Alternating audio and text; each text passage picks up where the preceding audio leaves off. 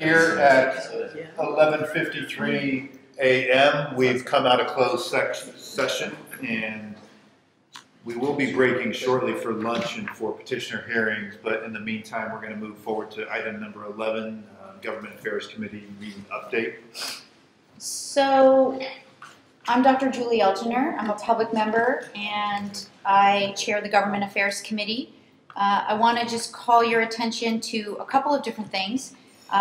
One is under tab 14. It has our legislative action for the year. And so summarized are the pieces of legislation that we took positions on, as well as those that we were watching or had no position on. And then on the summary of bills, it has what the final outcomes were. So there are 1, 2, 3, 4, 5, 6, 7, 8, 9, 10 pieces of legislation that we were following this year on behalf of the board. And I want to just pause and thank Marcus MacArthur, who's our staff liaison. He's done an excellent job this year serving our committee. And unless there are any questions, there's no action that we need in terms of pieces of pending legislation. Unless Dr. Azzolino has any that you're aware of. The legislative calendar has passed, so there's nothing moving forward. I do want to say that again, call to your attention, there are pieces of legislation that died this year, but that we will likely see again next year. And so right now, the committee composition is myself, Mr. Ruffino, and Dr. Rosa. The committee is very well poised to be able to follow those pieces of legislation that will come back next year and be able to offer their consideration on them.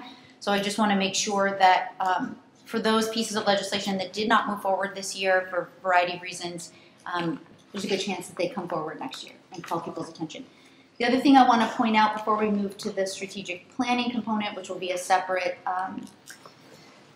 agenda item, is that we have our annual meet and greets with the legislative staffers and those personnel in agency positions and senior agency positions. It's the time where we share with them the work that the board has done, the goals that we've accomplished, what our objectives are for the next year. Those meetings are taking place in November. Correct me if I'm wrong, November 17th, 18th, is that correct? John or Frank? Okay, so in the next few weeks, we'll be scheduling those meetings. Generally, they're held in the afternoon of one day and the morning of the next, and we pack it in. We tend to meet with at least 5 to 8 staffers, individuals, that have the ability to make recommendations and guidance over the board in both the governor's administration as well as the legislature. So I want to point out that this is, I believe, our 4th year we've done it, and it's been very successful. It allows us to be able to have dialogue, to give visibility to the board, help them understand the strengths and how we've moved the board forward over the last 4 years. And those meetings will be, like I said, they'll be taking place in November. I have nothing further. The big deliverable for our committee this year is the strategic plan. We're going to be discussing that after lunch and after the petitioner hearings. So unless my committee members have anything else that they'd like to offer, I think that summarizes our committee's positions this year. Or Marcus, anything I missed? Dr. Rosa? No. Okay. Frank? Thank you. All right, good. Thank you, Joey. Let's wait one moment. Robert, we're back on the record here. Okay, thank you, sir.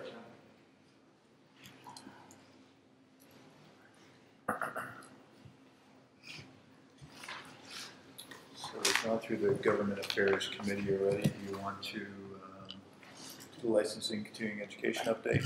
Okay. For Dr. Dane? Yes, I spoke with Dr. Dane, and the licensing CE committee, we continue to hold meetings and discuss potential changes to the CE regs, in particular the provider qualifications. We've been working on that for well over a year now, and there's sorry, I lost my train of thought. There, as everybody knows, we've had a couple of focus groups where we've invited participation from the CE providers and any other interested parties so that we can take all that into consideration when we're looking at possible changes to the law. And so there's nothing has taken place. The committee hasn't finalized this or made any decisions to present to the board. So that's really all we have to update, and I will ask Dr. McLean and Dr. Lickman, if they're both members of the committee, if they have anything they'd like to add or comment on regarding licensing and CE. I have a couple of things. Just in addition to that, we have been working tirelessly and working on the possibility of creating publication to inform the public of the education and training for DCs, and that's concentrating on scope, school, prereqs, education. This was propelled by Dr.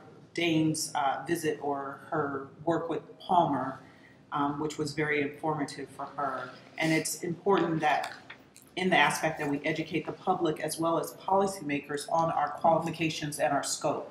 And that's why we were propelled to do that. Additionally, we are still looking for suggestions of how to increase our social media presence and our likes and etc. So, and we're also looking for content still, or staff has done a very good job with content on the website, but we're also really want to encourage and urge other DCs to provide content for the page, for our website and our social media outlets as well. And is that it? And we just, again, like Robert said, we're continuing to work on the CE provider and CCR standards because it is, pretty arduous and it has been a very long process. And the members have worked tirelessly before my joining the committee, but it's quite a daunting task, and so that the public understands that it's not something that can be done overnight. We're really working hard on getting that done. Thank you. Yes. Can I also just offer one thing? This is for everyone that's attending and viewing. I can't stress enough the importance of the work being done at the committee level. And the committee meetings are publicly noticed, just like all of the meetings. If you want to be involved in your profession, a very valuable and a very easy way to access the board is through participation on the committee level. Come to the meetings, attend, offer your suggestions, offer your thoughts. That's where the work is being done. So there's no reason why there's zero participation by the profession or by the public, but especially by the profession as it relates to the committee meetings. It's inexcusable in my opinion. So I really want to emphasize that all of the committee meetings are an opportunity for everyone as part of the profession to engage in this work and provide meaningful impact as part of the process. Most of our committee meetings take place via teleconference, so there are locations in Northern and Exactly. Southern California that you can very easily present to. Completely agree. And at every meeting you're welcome. As you see, there's always an opportunity and a place for public discussion on any matter. Anything further? That's it for me. So do you want to go forward to hearings right now? That's fine with me if it's fine with the board members. You guys okay moving forward to the hearings since we have a court reporter here? We don't have a judge. Where's the There's judge? no judge. ALJ, do you have an ALJ here? Oh, terrific. Perfect. Can we break or just have? Why don't we, we're going to just take a 10-minute break, quick 10-minute break so we can get organized here for our hearings. That's not till Don't we have to stop them? No. I mean, We have to stop. No, we don't have to stop at a certain time. I mean, I don't think it's critical that we do unless. can we maybe take a half an hour break just to allow people? Can we start at 12:30 instead? We're stopping for lunch. Say 10 minutes and then let's go, because then we can take. We're going to take a half-an-hour break while the court reporter practices. We give the ALJ a moment to get situated up here, and that will be our lunch period, and then we're going to be moving straight forward for the rest of the afternoon. Okay.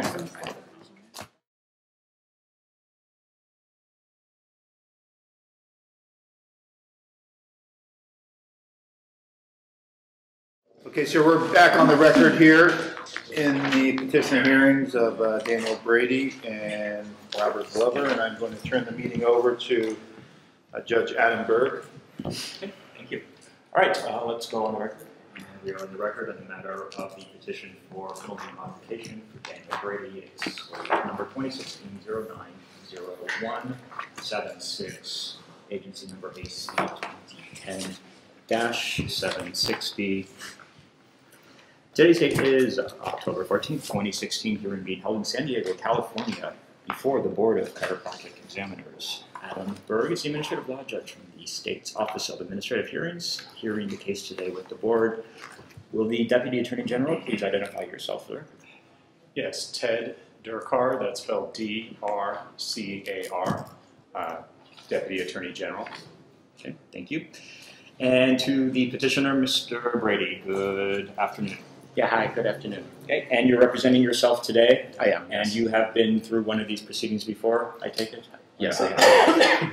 It's going to work the same way. Mr. Durkar is going to present a brief factual background on the case, after which it'll be your turn. You already passed up another couple documents here.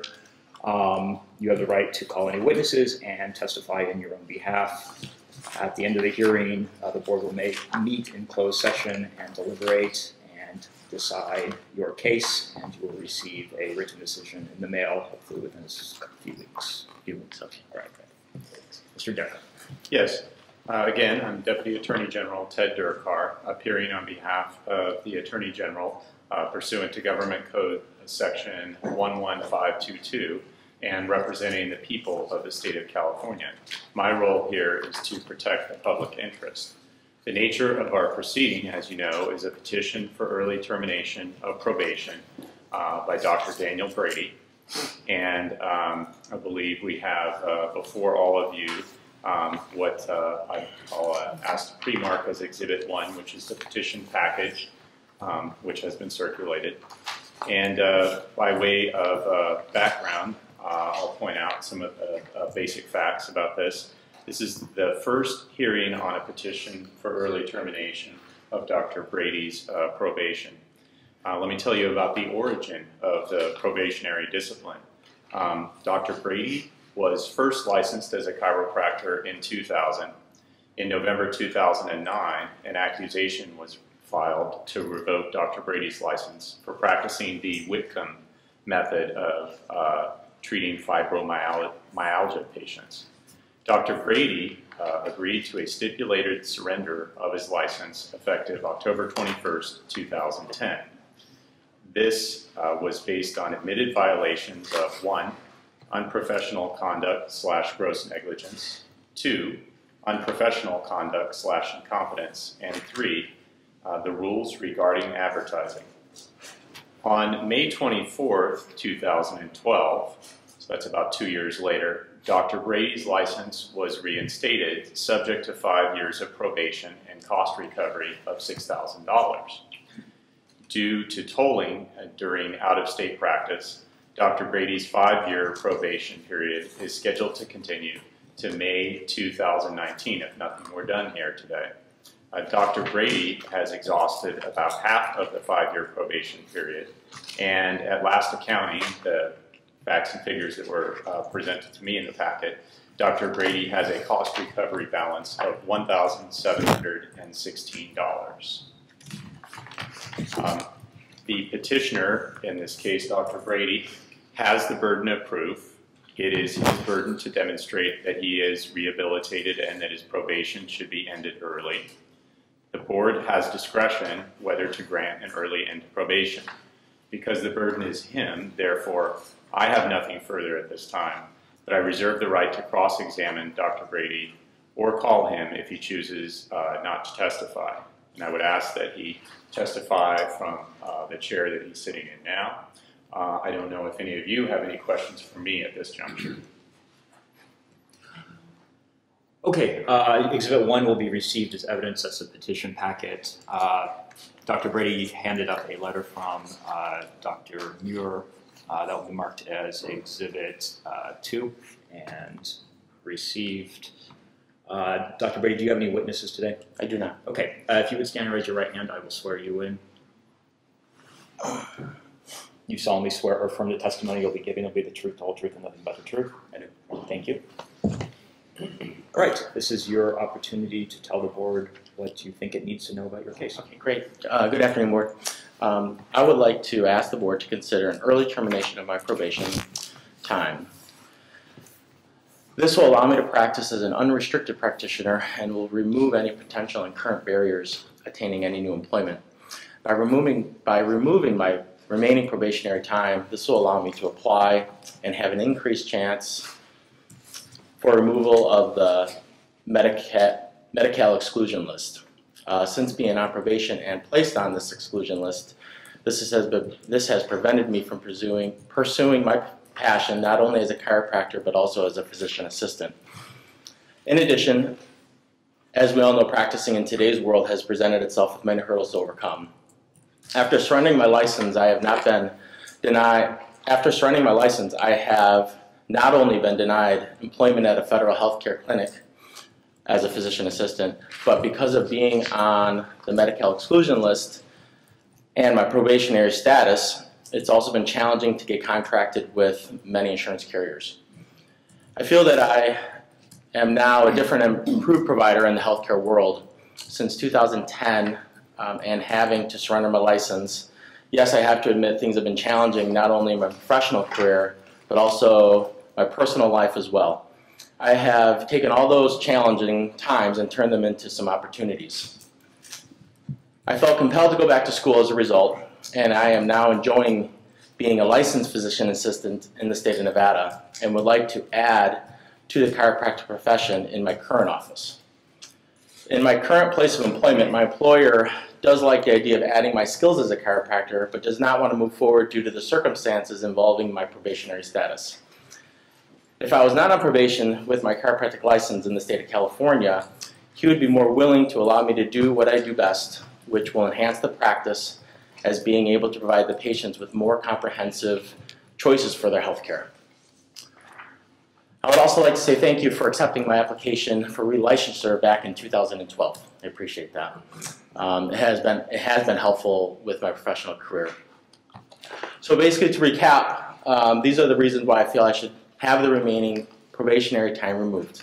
One, I've been carrying myself in an ethical and professional manner in all areas of my life, and I feel I've been completely rehabilitated regarding the penalty. I have never had any other prior disciplinary actions taken against me by the California Board, any state, local, or federal agencies. I've been in compliance with the terms of my probation and orders against me. I have been paying a monthly payment to the board. I've been paying I plan on paying my final balance, which is $1,716 by the end of this month, October. I also finished and passed the retaking of the ethics exam for both California and Nevada. I continue to be up to date with all my continuing education CEs. I kept up to date with both California Chiropractic Board and Nevada Chiropractic Board and my Nevada Physician Assistant license. Previous CEs I usually go to for chiropractic. I go to the Triad seminars in Lake Tahoe. Been doing it for the last 3 years, and we'll be doing it again this coming December. I completed my physician assistant CMEs for 2015. I went to an ICA seminar back in 2011 covering topics of jurisprudence, x-rays, and techniques. I continue to be updated on my BLS, American Red Cross. I also have completed homeopathic seminars for my advanced practitioner of homeopathy license back in 2011, 12, 13, 14, 20 hours of education for each and every one of those. I do some online anatomy courses for some of my CEs.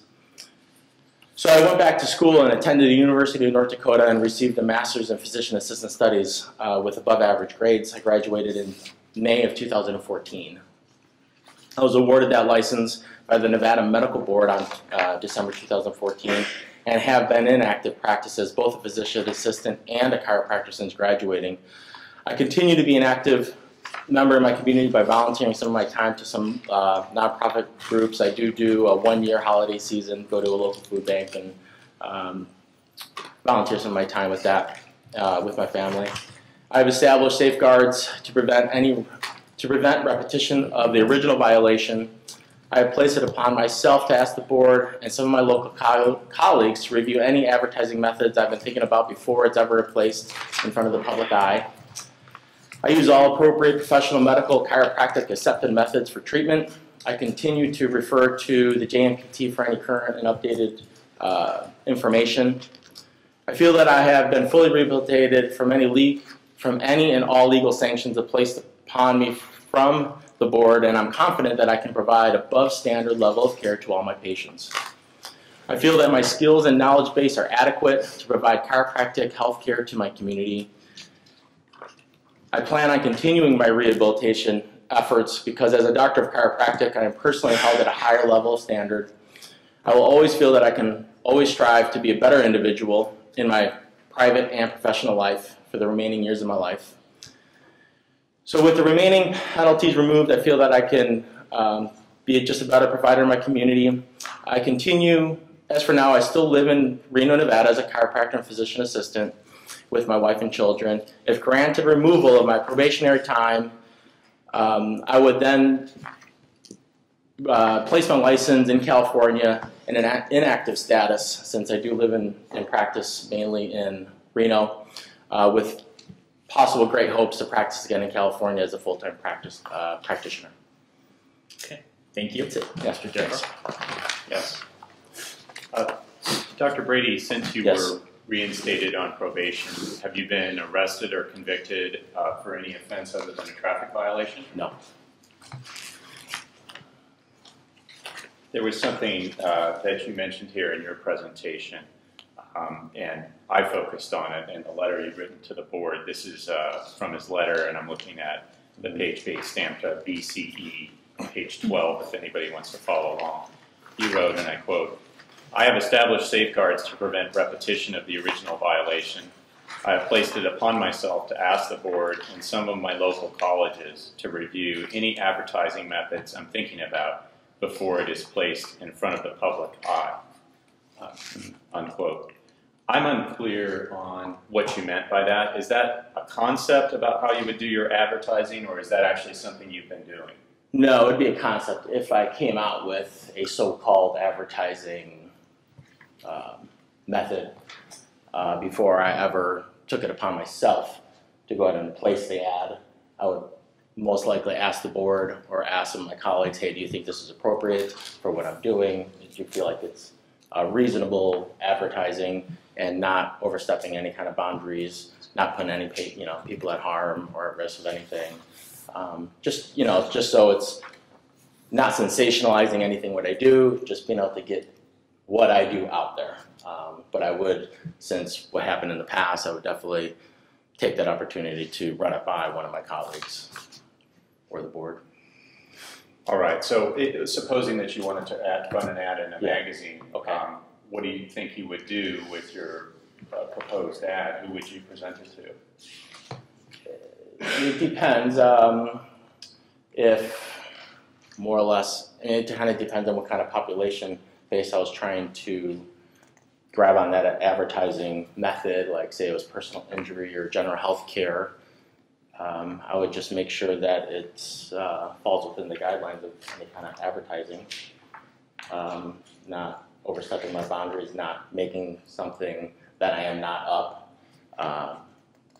just more or less those kind of lines. I'm not really what are you trying to ask me more specifically? Well, I'm kind of exploring whether this is a concept that you really have a way in mind that you would implement it, or right. Yeah, Well, if you're really going to have some peer review.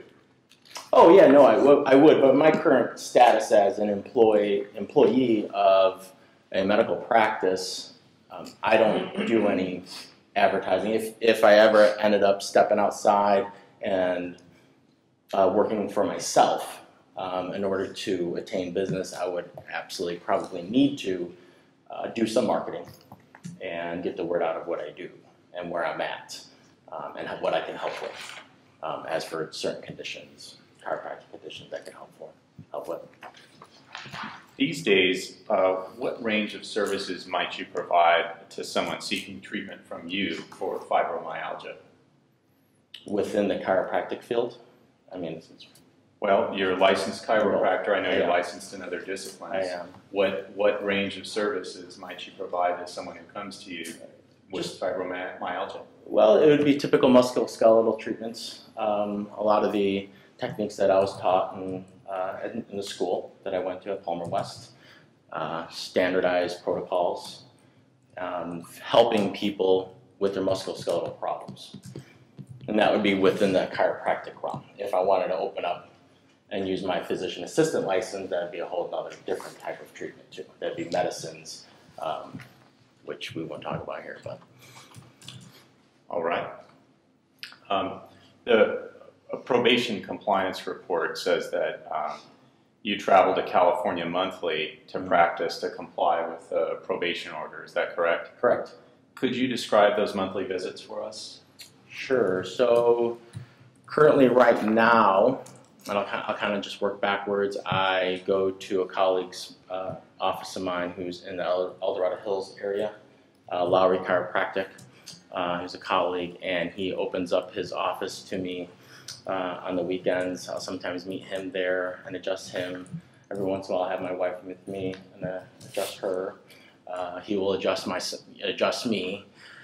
Since I don't have a so-called patient base in California, since most of my time is spent in Nevada, according to the guidelines and my probationary monitor, there was the limitations I had as long as I saw somebody in the state of California once a month that would satisfy the requirements that I was needing to do. So I've been, yes, traveling from Reno to California every month. How long have you been going to this friend's practice in El Dorado Hills? The one in El Dorado Hills, not that long, because the previous guy that I was going to in South Lake Tahoe, he ended up selling his practice. So when, basically when that happened, I ended up needing to find a different place, and that's when I called up. Was your practice at the South Lake with the South Lake Tahoe practitioner? Yeah. Was it similar to what you described at El Dorado Hills, where you adjusted your wife and Absolutely. the doctor himself? Yeah. Not necessarily the doctor himself. He normally wasn't there. It would be normally the wife I would adjust. There's a naturopathic doctor that I know. I would adjust him every once in a while, but it would basically be just him, my wife, and my kids every once in a while. My kids would go up there too, and I would adjust them in the state of California, again, to satisfy those requirements. How long were you associated for that monthly weekend practice in South Lake Tahoe? Does that take us back to when you first? Yeah, takes us all the way back To what from was the it? beginning. May 2012. Correct. All right. So since May 2012, I take it, except for those periods when your probation was told, you were working in California 1 day a month. Correct. And so then would I be correct that about 5% of your working days were spent in California? 5%. Yeah, I guess. You You throw it on a percentage basis. Yeah, I suppose. I mean, it was more or less just 1 day a month, and I would go up there. Yeah, 1 day a month. 1 day a month. So. And let's see, why was your probation told from February 2013 to February 2015? It was due to financial reasons. Could you explain? Why did the financial reasons keep you from practicing in California? It was due since from what I believe, that if you cannot pay your monthly payment for X amount of time, for an X period of time, that you can put yourself on a tolling status and delay those payments until you're ready to start making payments again. And so when I was going through school, things were really tight. You know, PA school is very expensive, and so every dollar kind of, you know, so I took that opportunity upon myself to use that time for that. During those 2 years of tolling, were you working other than as a chiropractor in California? Yeah, in Nevada. What were you doing? I was working as an advanced homeopathic practitioner and as a chiropractor, in both professions. Was it full-time? What kind of days and No, hours did you keep? it was part-time. I can't remember the exact days and hours. The clinic was only open 4 days a week, and I would go in, I think, well, during my schooling, it was relatively none. But outside of my schooling hours, I was working 2-3 days a week. Sometimes part-time, you know, not full days. Sometimes if you had the patients or not to treat. Were you working 2 to 3 days a week while you were in the PA school? No. No, I ended up.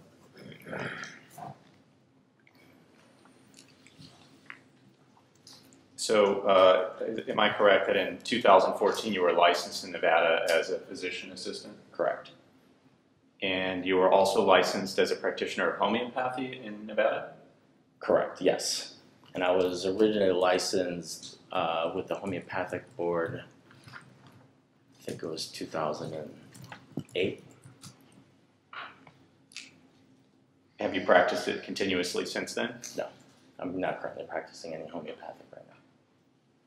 When did you cease practicing homeopathic work?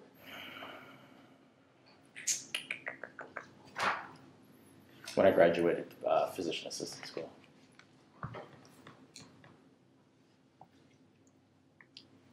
And in addition to physician assistant, homeopathic, and chiropractic, do you have any other professional credentials? I do not. In your current employment, I believe you said it's in Nevada. Yes, it is. Who is your current employer? It's a group called Sweetwater Pain and Spine. It's a PM&R physical medicine and rehabilitation clinic. How long have you been working there? This is my second week. Where were you working before Sweetwater? The Reno Sparks Indian Colony.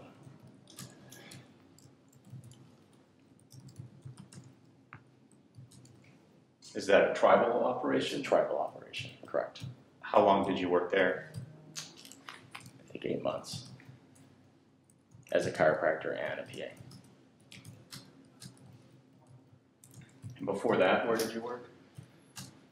Before that, I had a really short stint working for the CVS Minute Clinic right when I graduated PA school.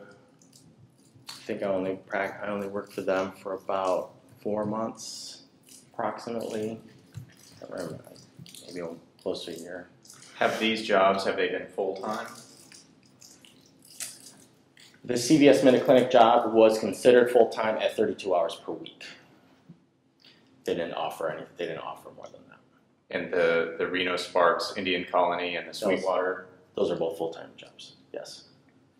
And can you describe for us in these jobs the mix of chiropractic and a physician assistant work? Currently at Sweetwater Pain and Spine, when there is no chiropractic care delivered. My current boss, with the current status that I'm in with my license, he doesn't feel comfortable moving forward with my chiropractic license, even though I have been licensed in the state of Nevada for, I can't remember how many years, but quite a few years. He just would like this probationary status to be kind of be done with and moved on, so he just feels more comfortable as my employer to move forward with me. And I would love that as an opportunity to do both there, because in pain management, a lot of it's just neck and back pain, all of it's musculoskeletal treatments. How about at Reno Sparks? Did you do any chiropractic there? I did. I did 2 days a week of chiropractic and 3 days a week of medical. And at CVS, did you do any chiropractic? No, all medical.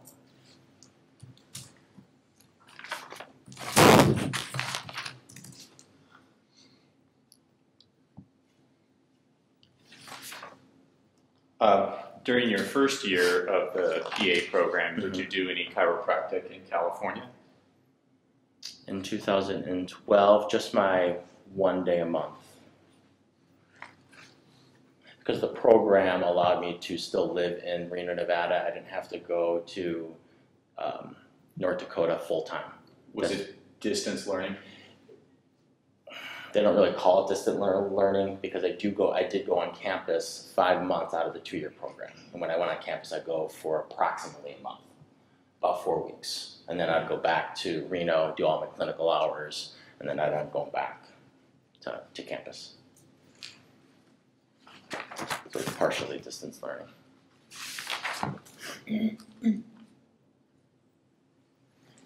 In your letter to the board, I'm looking, I looked for this at the page stamped BCE 11. You wrote that, quote, "My original violation involved an accusation of unprofessional conduct," unquote. Correct.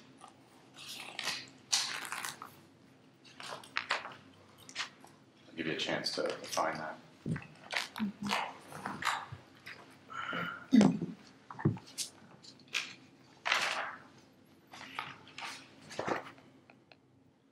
See the second BCE paragraph? 11, yeah. 11, okay. Second paragraph? Yes. Yes. What did you mean by that, that there was just- an accusation of unprofessional conduct? I just wanted a list there so the board knew how to access my case easily. Just kind of have something in there, because I didn't put it on the top of as a header of kind of my case number, so I just wanted to put that in there so they can easily understand where I'm coming from and find my case.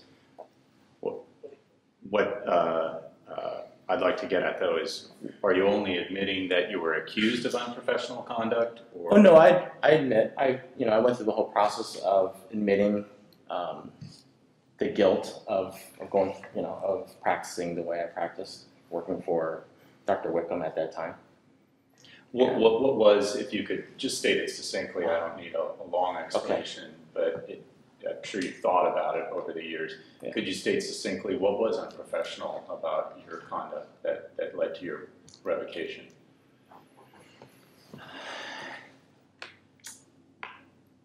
According to what I personally felt as it being unprofessional was not necessarily the actual treatment at hand, but maybe how the whole thing kind of put itself together and how we attracted patients on our advertising methods for fibromyalgia. I think he even stated in some of his advertising it was like a cure to fibromyalgia. And so when these patients came into the clinic, it was a very short course because a lot of them lived from out of state. And so he put a plan together to where, okay, if you're coming in, we're going to put together a very, very short course of treatment for you for maybe a month or two, but we're going to see you many, many times during that time period while you're here. And that consisted of multiple treatments through the, in a day's course of work. So we would see some of these patients 1 or 2 times, maybe even up to 3 times in a single day for approximately 1 month to 2 months, depending how they were doing. So as for, it was unprofessional to treat those patients in a manner that was not approved by the board. That was kind of out of the scope of how we take care of patients. So that was more or less unprofessional about it. As for the way I took care of the patients was never unprofessional how I treated them and talked to them. It was more or less just the scope of what we did. I'm not as familiar probably as most members of the board are with the limits on practice and what the board would authorize, but could you tell us what was unprofessional about the program of treatment, if anything, that was rendered to those fibromyalgia patients? Giving these patients a hopeful end date to maybe what they're dealing with. Now, I'm not necessarily, I went along with the program. I'm not saying I'm the one who created it. I worked for a guy who created this program, and I went along with it. That's my poor judgment of going with a chiropractor that has set up a program that's more where my downfall was. That's where my first mistake was. And as I was going in and working with these with the patients, even though I felt like a majority of them were getting well and they were getting help, it's still he provided a sense of, you come here, we will help you, you're going to get well from this debilitating sickness through the methods that I've created, and more or less promising these patients this. And so there was the unprofessionalism of promising these high lofty goals for these patients, where in reality not everybody got well, not everybody had a cure. Some people did, some people got better. Whether they were cured or not, I wasn't there for long enough time to follow up with any of these patients. So it's unprofessional in that manner. So, well, thank you. Yeah. Those are all the questions I have. Okay, questions from the board, and if you would just state your name for the benefit of the court reporter. Start. Sergio Azzolino. So, Dr. Brady, who yes. rendered any oversight on the chiropractic care that you were providing at the Reno Sparks tribal operation? Yes. Was anybody rendering any oversight on that, or were you? No, the medical director had oversight over me, even though he was a non-chiropractor. He was more or less the director of all medical or any therapies under that roof. And you were there for 8 months, correct? Approximately, yeah. Can you give me an idea on what your services consisted of? Patients Under my chiropractic Yes. realm. So we split it up to where I only saw chiropractic patients 2 days out of the week. And I had one room to provide those services out of. I had a table that had drop and some flexion and distraction. I had a hydroculator available to me, and I had a intersegmental traction table. So as the patients came in for neck or back or whatever they're coming in for, I would treat them in those fashions. My schooling is a hands-on method as I adjust.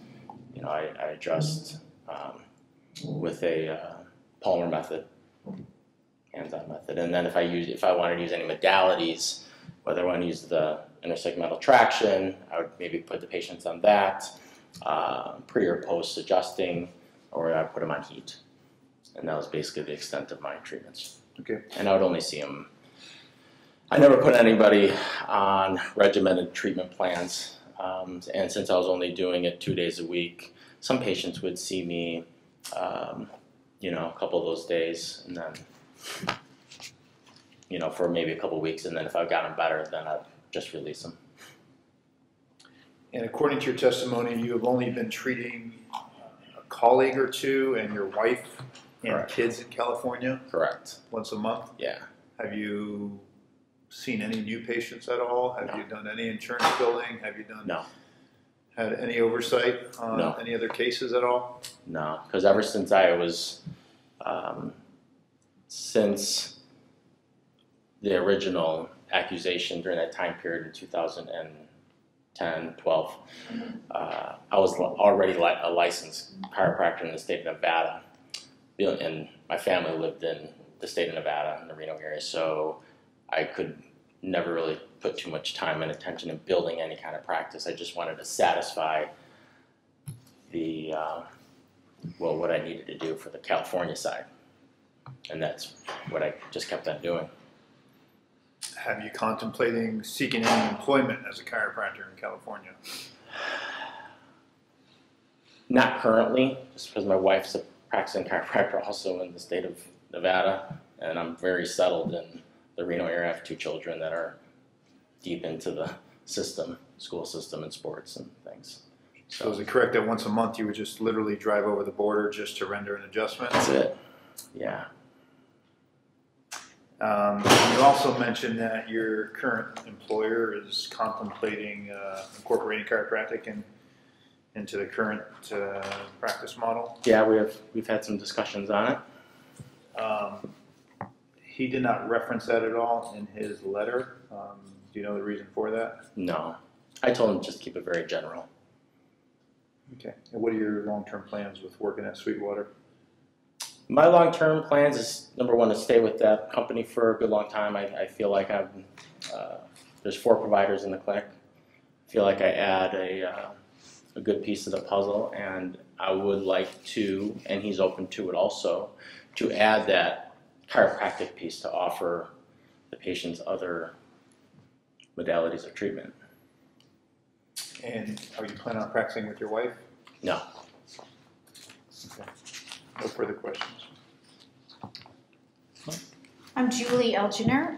The questions I have, Dr. Brady, you mentioned in your opening statement that you were denied employment in an FDIC clinic as a result of, okay, and also that you're looking to be removed from the medical exemption list, Medi-Cal exemption list as a result. I noticed that you did not mention anything about the current employment consideration, like specifically about the fact that your employer, it sounds as though, based on your testimony, that they also have an incentive or an interest in getting your probation removed. Yeah, so he just doesn't feel, me being on probation and understanding, he just doesn't feel comfortable with moving forward with that license. He's very comfortable with me being a PA in the clinic. He just doesn't feel comfortable yet as me being a chiropractor in the clinic due to maybe the red tape or the hurdles I'm going to have to jump through as for getting credentials with all the insurers and going through more processes due to the probationary status that I'm on. And he just would feel just more comfortable if I just wasn't on that status, just as a fully unrestricted chiropractor. Okay. Even though it's in this different state, he knows that I'm not restricted at all in the state of Nevada, and I have fully unrestricted license in the state of Nevada. But he just, even though he just would feel more comfortable if it was removed. So I was just curious why you didn't mention that in your opening statement, and it only came up through questioning. Regarding the... In your prepared statement, I was just a little bit curious why you didn't offer that. You offered up the fact that you were denied employment through FDIC clinic, that you wanted to come up the Medi-Cal exclusion list. I was just curious why you didn't bring that forward voluntarily. It only came out that your employer feels that way through questioning.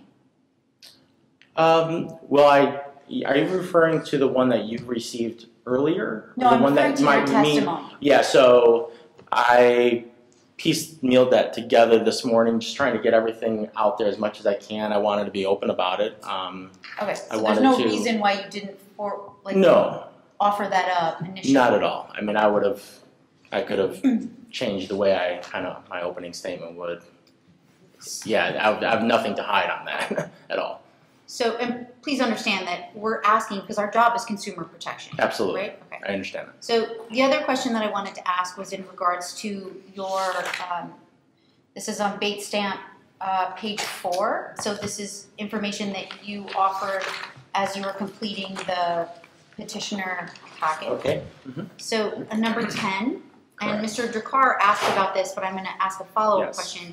I've established safeguards to prevent repetition of the original violations, and you were describing, as a result of Mr. Drakkar's questioning, the concerns around advertising, right? That you're going to have colleagues review potential advertising. I would. Just the reason why I have that in there is because the original violation was also an advertising thing. So I just wanted to make sure that. And this is my question. Oh, okay. The advertising component is very small relative to the other violations that are in the original the fourth cause for discipline. It was fails to substantiate the medical necessity of repeated care, excessive treatment, developing a treatment plan, lack of detailed re-examinations. I'm more concerned about the safeguards that you would have in place for those types of things rather than the advertising. Okay. So the fact that you are only speaking of the fact that you're planning to have safeguards in place for the advertising is a bit of a concern for me. So I'd like you to describe that. Well, I don't think I completely referred to that as just as an advertising thing. I kind of wanted to make that as more of a generalized statement, even though it's under just one number, number 10. But that's So that for the first sentence, I have established safeguards to prevent repetition of the original violation. What I meant by that was the entire violation, not just advertising. But if we were to review the records, Mhm. when Mr. Dakar asked you about it, the Mhm. only thing that you offered forward in terms of the safeguards that you have in place is to have colleagues review advertising. There was no mention of the other components. Well, I thought that's what he was just referring to. That's why I asked. That's why I thought that he was referring to the advertising methods. I have my own personal safeguards that I have built in my own personal practice to make sure that I go through every one of those policies and procedures correctly. So, so I document correctly. I take the time with the patients. I put, if there's a plan that I need to see the patient for long term, I'll put that plan together these days. So that's what I'd like to hear about. Absolutely. These other violations that you admitted to, Mhm. the repeated care, the excessive treatment, lack of a treatment plan, and the detailed reexamination. Could you describe the safeguards that you have in place to make sure that those do not happen again? Right. So currently I don't practice chiropractic at Sweetwater Pain and Spine, but if I did do that, I would have regular protocols or typical protocols that most chiropractors should abide by, and that is making sure your notes are legible, completed, make sure that you're practicing within the guidelines of practice, plans in place if they need to be in place. I mean, I would have all of that. It was just that the time that I was working for Wickham, he didn't have those in place, and I had a bad judgment call of kind of following suit. And I admit to following suit with bad protocols. And ever since then, since 2000, when I ended up being employed with him, I've done everything that I can to practice safe for my patients, making sure that I'm within standards, I don't do anything that I would feel like that's out of the ordinary scope of a chiropractor to put myself at risk at all. I would never do that ever again to myself based on what has happened over the last 5 to 6 years of my life. Okay, thank you. I have no further questions.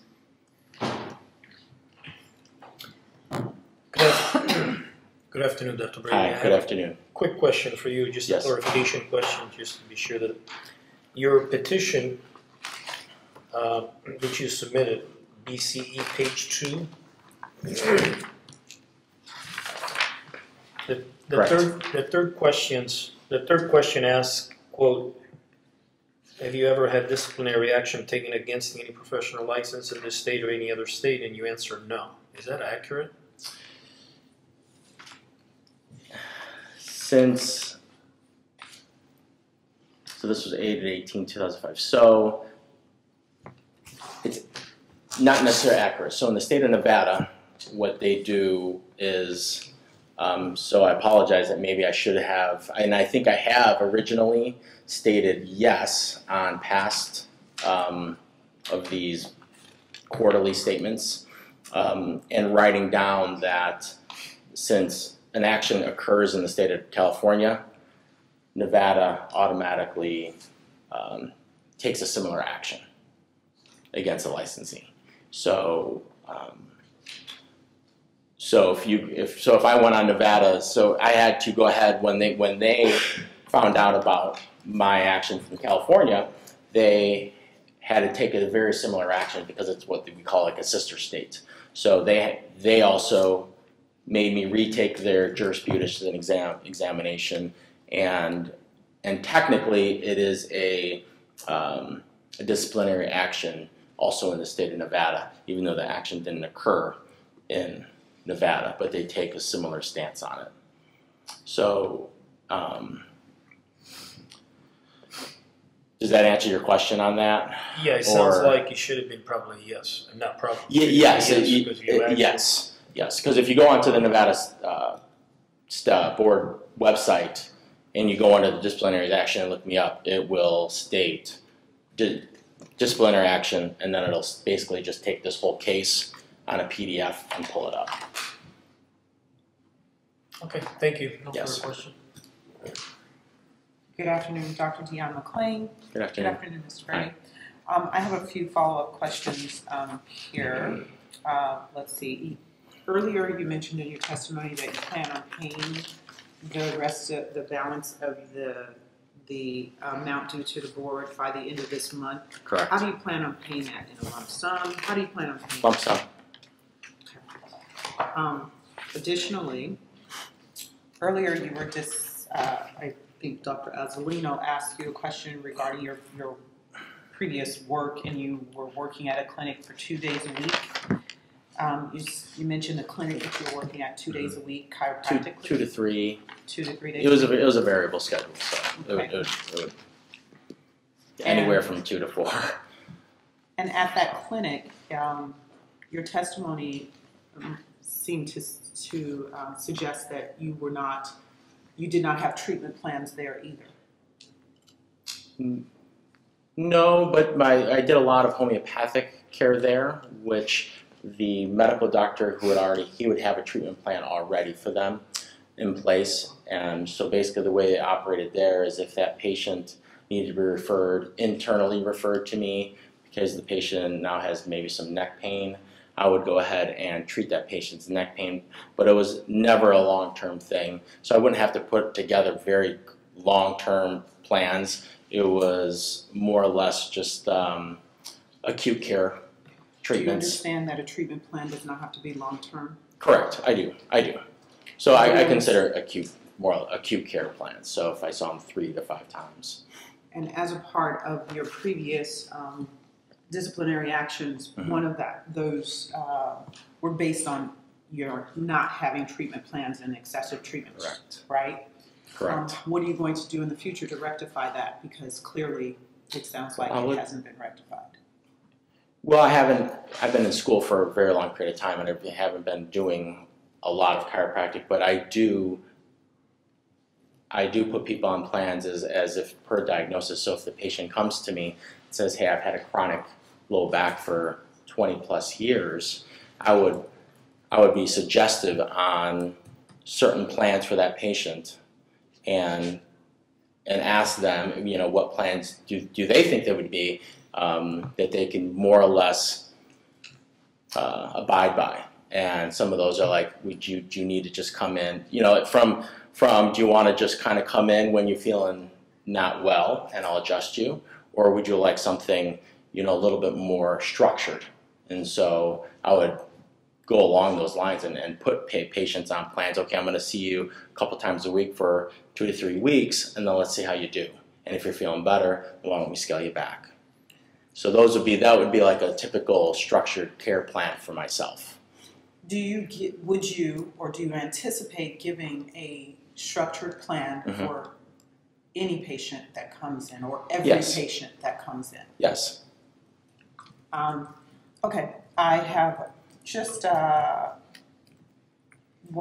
couple other things. When were you licensed as a homeopathic practitioner? It was 2008. Yeah, right around there. And what is the difference, in your opinion, of getting a patient well and curing a patient? My personal definition of getting someone well, to get somebody just out of pain, say they're coming in for chronic back pain, getting somebody out of their current syndrome of pain more on a subjective level, I would say that would be moving towards the wellness side. I don't currently believe there's more or less a cure for many things. Do you feel that there's a cure for fibromyalgia? No, I don't. Do you? I think we could get people well from it and feeling better. Okay. I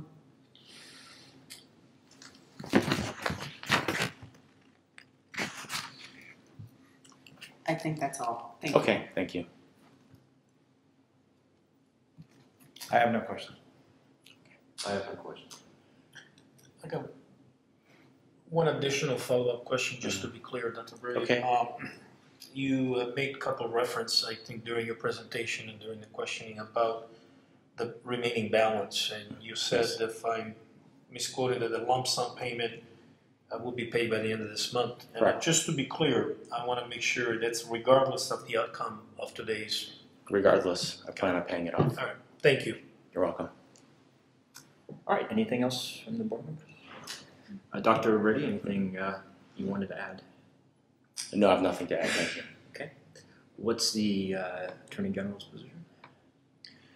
The Attorney General's position on behalf of the people is that he has not done much chiropractic work to demonstrate his rehabilitation under the period.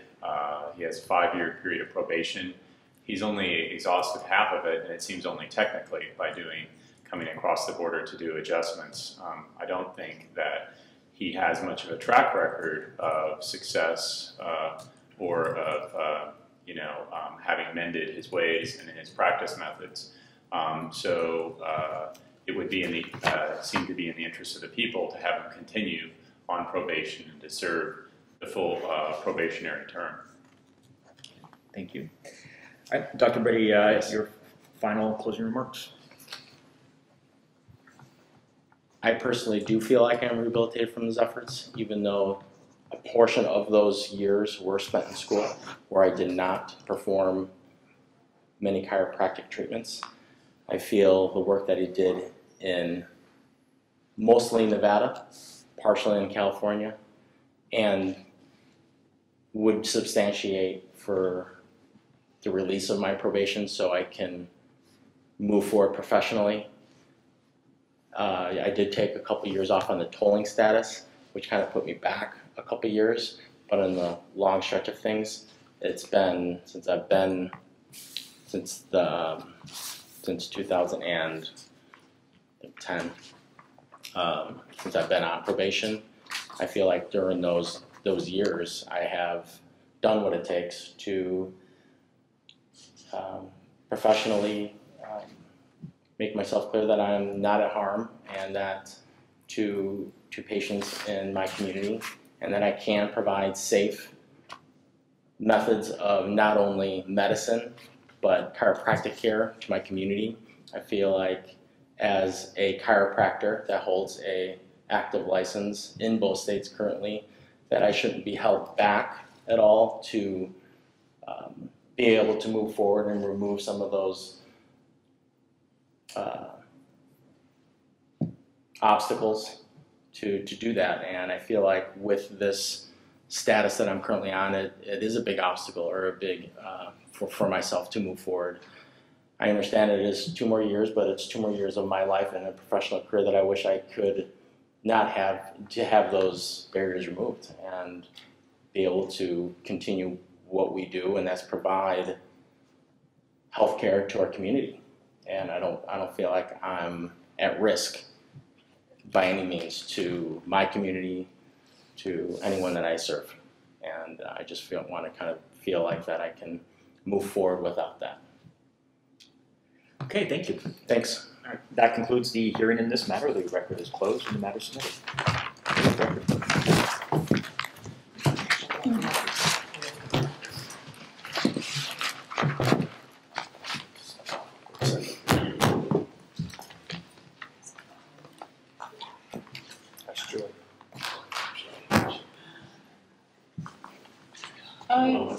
Oh, okay.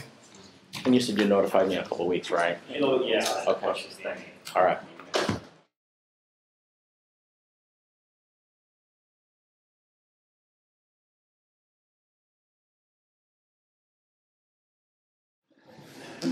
All right, we are on the record. This is the matter of petition for reinstatement of Robert Glover. It's OH number 2016-09-0178, agency case number AC 2010-808. Today's date is October 14, 2016, hearing being held in San Diego, California, for the Board of Chiropractic Examiners. Adam Berg is the Administrative Law Judge from the Office of Administrative Hearings, hearing the case today with the Board. Counsel for the Attorney General's Office, please identify yourself for the record, please. Yes, I am Deputy Attorney General Ted Durkar. Okay, thank you. And to the petitioner, good afternoon. Good afternoon. All right. Excuse me, Judge, I would like to recuse myself from this case. Okay. You still have quorum, right? We do. Yes, Okay. we do. Okay, you were here for the last presentation, so you know that how the format is going to go. If you have any questions that come up during the hearing, let me know, and I can attempt to answer them for you. Otherwise, I will turn it over to Mr. Dekar. Okay. I'm appearing again on behalf of the Attorney General pursuant to Government Code Section 11522, representing the people of the state of California. My role here is to protect the public interest. The nature of our proceeding here is a petition for reinstatement by Robert Glover, and I believe that you have a pre-marked exhibit package. The petition package will be, I would request that it be Exhibit 1. By way of background, this is respondent or Robert Glover's first hearing on a petition for reinstatement following his revocation. Dr. Glover was first licensed as a chiropractor in 2001. Dr. Glover began his practice on a probationary license due to a series of misdemeanor convictions. Then he successfully completed probation in 2004. On January 20th, 2011, an accusation was filed to revoke Dr. Glover's license based upon allegations of unprofessional conduct, gross negligence, and repeated DUIs. Dr. Glover contested the accusation, and he received a 2-day hearing before an administrative law judge in November 2011. The administrative law judge rendered a decision recommending revocation, which was adopted by the board. It is in the petition package. The board adopted that decision, thereby revoking Dr. Glover's license on March 7th, 2012. I would like to note that among the charged misconduct, the charge concerning repeated DUI was not sustained. As to the burden of proof, it is Dr. Glover's burden to demonstrate that he is rehabilitated and that his license should be reinstated. Therefore, I have nothing further at this time, but I reserve the right to cross-examine him or call him if he chooses not to testify on his petition. Thank you. All right, Dr. Glover, do you have any additional evidence that you wish to be submitting that wasn't contained in the petition packet? No, sir. I believe I submitted everything. Okay, then the petition packet is Exhibit 1 and it will be received into evidence. Do you have any witnesses today? No. Okay, if you would stand and raise your right hand, I will swear you in. Do you solemnly swear or affirm the testimony you'll be giving will be the truth, the whole truth, and nothing but the truth? Yes, I do. Okay, thank you. Proceed. All right, this is your opportunity to tell the board why it should grant your petition. Okay. Well, good afternoon, board. First of all, I just want to say thank you for allowing me to present my case. This is really challenging situation. I'm sorry I have to be here on this note. I just want you to know it's been a pleasure and an honor. I'm thankful and grateful to have been a chiropractor. I love being a chiropractor. It's awesome to be able to help people to heal and to feel better, to have better health and wellness. So it's been an honor. It's been one of my callings. I am by no means proud of the act I committed, what I did. I was wrong.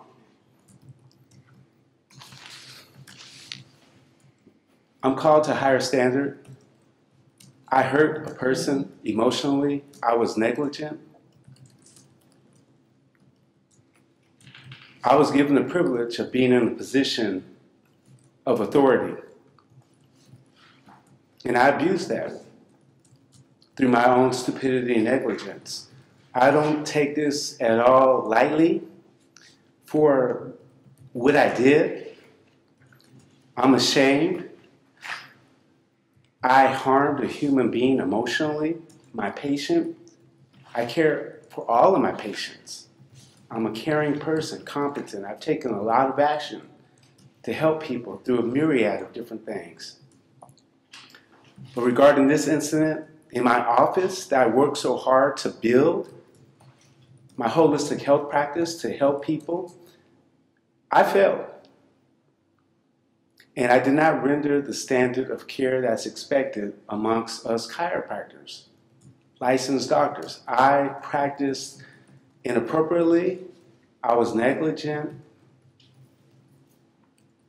I rendered a very sloppy treatment, and I engaged sexual misconduct.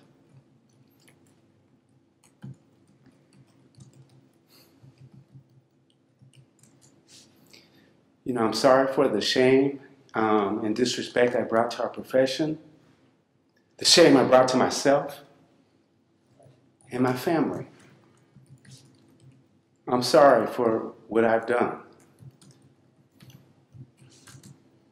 And I have no excuses. I should never have treated this patient. I should never have treated this patient. I tried to treat all my patients. I kept my doors open, I laid down, I fell asleep, and I should have told my patient when she woke me up on my table, I'm sorry, Gloria, I cannot treat you. But I tried my best to be the chiropractor that I've always aspired to be, and I went ahead asleep in a groggy state, and I rendered just not the right standard of care. I kept my office doors open. All my rooms in my office have always been open because I have an open practice. There's nothing to hide. I had no intent on doing anything inappropriate. That's not who I am. That's not what I do. I'm not that type of person. But I'm responsible. I made the mistake. That being said and done, I don't blame my patient for reporting. I'm the kind of person, citizen, that stands up for people's rights.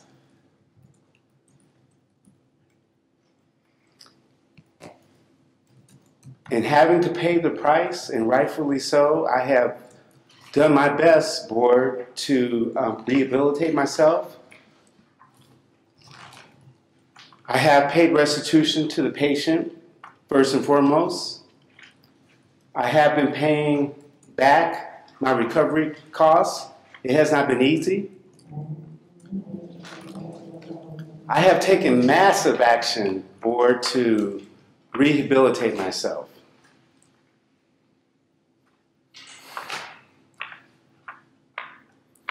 I know I've had a problem with alcoholism.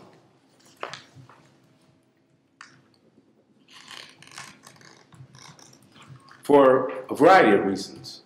But professionally, I'm crystal clear about rendering my services as a chiropractor and doing what I worked so hard for. I love being a chiropractor.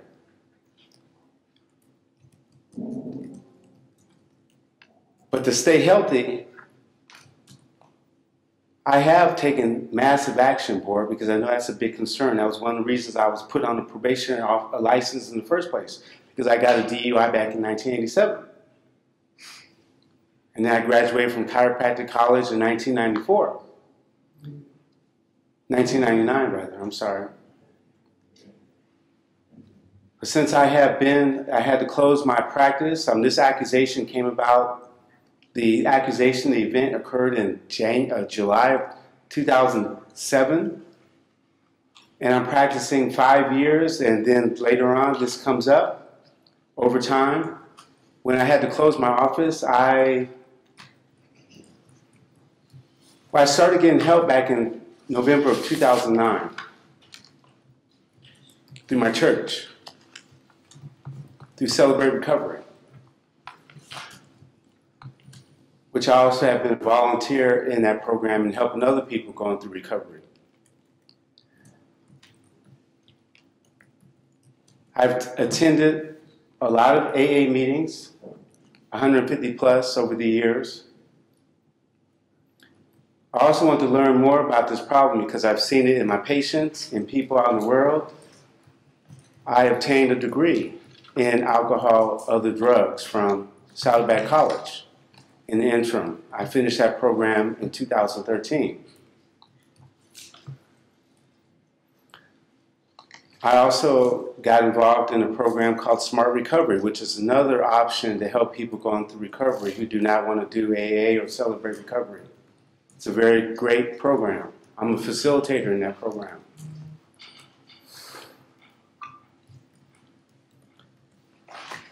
Over the years, I have been getting counseling from a licensed psychologist, Dr. Laird Bridgman, who I started seeing back in November of 2009. Mainly because I was very depressed over the years. But I'm not here to offer excuses about my well-being. The standard issue here that's at stake is the safety of the public, which I understand.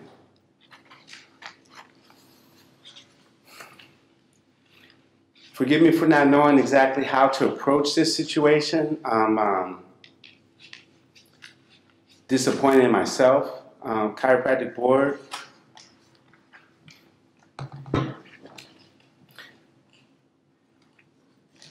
In regards to patient handling, I have learned a lot about boundaries over the years because I have been the type of chiropractor that, as a solo chiropractor, really gave it my all to help a lot of my patients. I built a nice little energy wellness center, holistic healthcare, mind, body, spirit. I was very proud of the practice I built and where I placed it in Irvine, California, and being able to help people with a variety of different issues as their chiropractic doctor. I took pride in that, and I'm proud of being a chiropractor.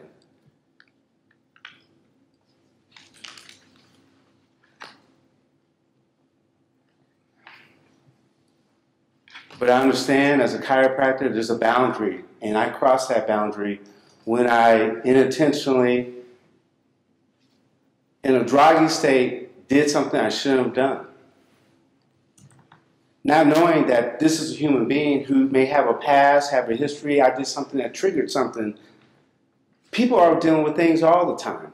And as a professional, I need to be careful about the boundaries we can cross as licensed professional. I crossed the boundary. It wasn't intentional in my treatment, it was a mistake. But in the process of rendering treatment, exposing my patient's breasts, who knows what that person was thinking? I failed to render the standard of care. That was inappropriate of me. That was not intentional by no means whatsoever. As I said before, I should never, ever have treated this patient. She wasn't even scheduled. And I had one more patient left on that Friday night.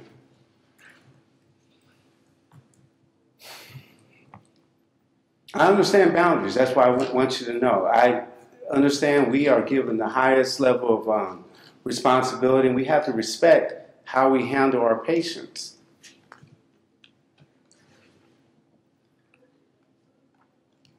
The drug and alcohol program that they offer at the San Diego Saddleback College is awesome, because as a drug and alcohol counselor, it really teaches you a lot about ethics and boundaries, and I've learned a lot more about that, and I really have reflected on my behavior and how I need to safeguard my actions at all time.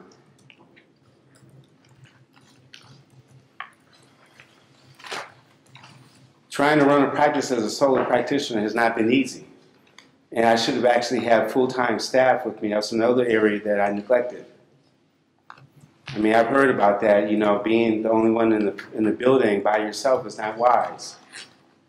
And I should have had staff member with me all the time. And I do have a plan on granting my license back. Please understand, I do have a plan. And I want you to know I'm very aware of how I need to be practicing and the safety and accountability. And I'll go into that in a little bit. I realize with my record, there's going to be several issues that are going to pop up that I'm sure our counselor here is going to pull up. That's his job, which I understand. I want you to know that I'm willing to do whatever it takes within reason to be responsible, accountable. I made some mistakes. The DUIs, I had a drinking problem that has been resolved. I've received treatment. I've been in recovery. I have an accountability team. I have people in my life today that I can count on, that I surround myself with.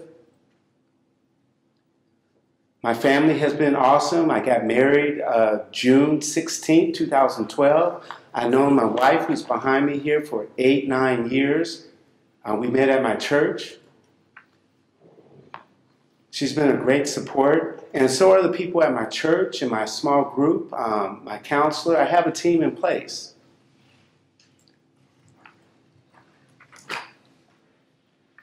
Forgive me for bouncing back and forth, because I know part of the issue here is, one, is the safety of the public, which I totally understand. I totally get that.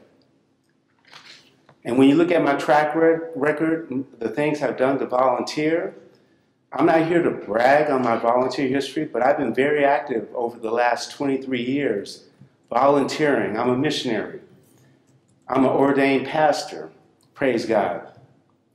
I'm about to complete seminary. Praise God. I've been involved in a master's degree program, and I have one more week to go, and I will soon be finishing with my seminary program. These are some of the things I've been doing. I'm always serving in the community. And I've helped out at Katrina, Alabama, when those tornadoes hit, been to Haiti. I help out locally, painting houses in Los Angeles community. That's just because that's the right thing to do. That is what God has told me, and that's what I do as a citizen. But as a chiropractor, I made a mistake. And I'm really sorry that I hurt this person, everyone. I don't take this lightly.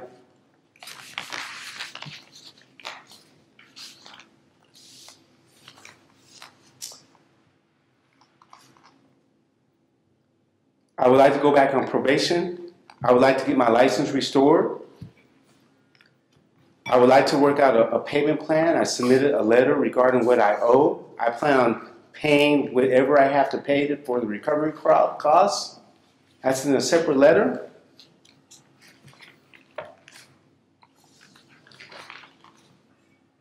I'm willing to abide by the board's recommendations for probation, because I understand if I am granted my license back, which I hope I am, I will be placed on probation.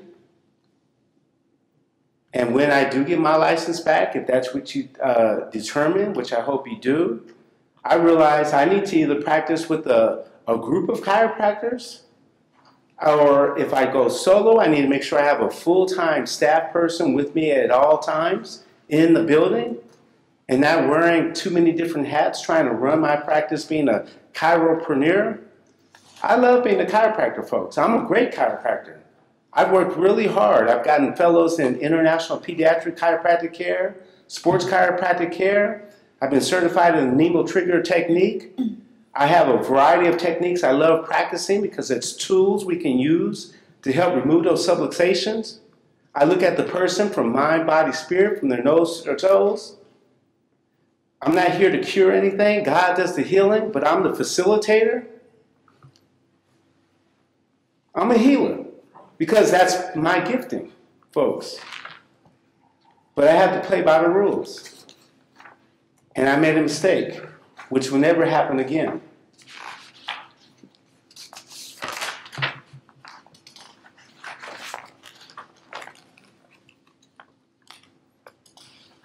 So I'm sure I'll be given opportunity to address any questions you have, dear board. I'm at your mercy, and I'm praying that you will give me another chance and allow me to get my license back on probationary terms and restore my license and let me know what I must do to earn that right back. Thank you so much for allowing me to be here. Thank you for taking my case and allowing me to present it. Okay. Thank you, Doctor. Mr. Decker. Yes, Dr. Glover, since your license was revoked, have you been arrested or convicted for any offense other than a traffic violation? No, sir.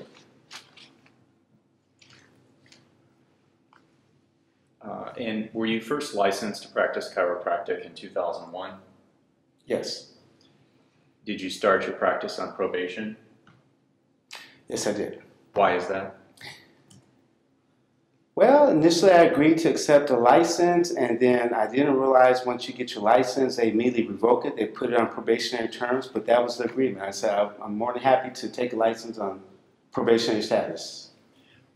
Why? What was it, though, that led to your having to be on probationary status? I believe the board had looked at my past history when I was younger, and I had made some mistakes, some minor misdemeanors, and I had a DUI in 1987. So as a precaution, the state was doing their duty to make sure that they were licensing the individual who they could give a license to. So I accepted that.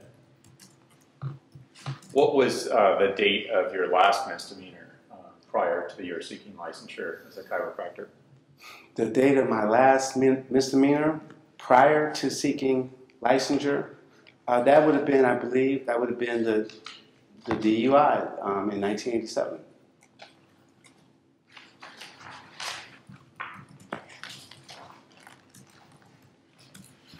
All right, I'm looking at page BCE 154 of your stipulation and agreement. This is in the packet. It's the first page of the stipulation and agreement for issuance of probationary license. And I'm looking there in the first paragraph. Do you have the package with you? You can look at mine. That'll help you along here. Look at the first paragraph. Goes all the way. It indicates Yeah, that's what it is. misdemeanor conviction for 23152A, which is driving under the influence, in 1997. Okay, I got the year wrong. I said 87, I meant 97. I'm sorry. And you remained on probation then for 3 years until 2004, is that correct? Yes. All right. And the unprofessional conduct that resulted in your revocation, it related to a patient. And that was about 3 years after you got off the probation that was at the start of your chiropractic career, right?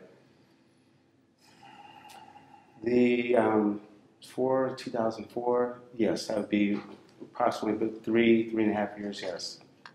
How many times had you treated Ms. Before the incident, I treated her approximately 93 times, quite a bit.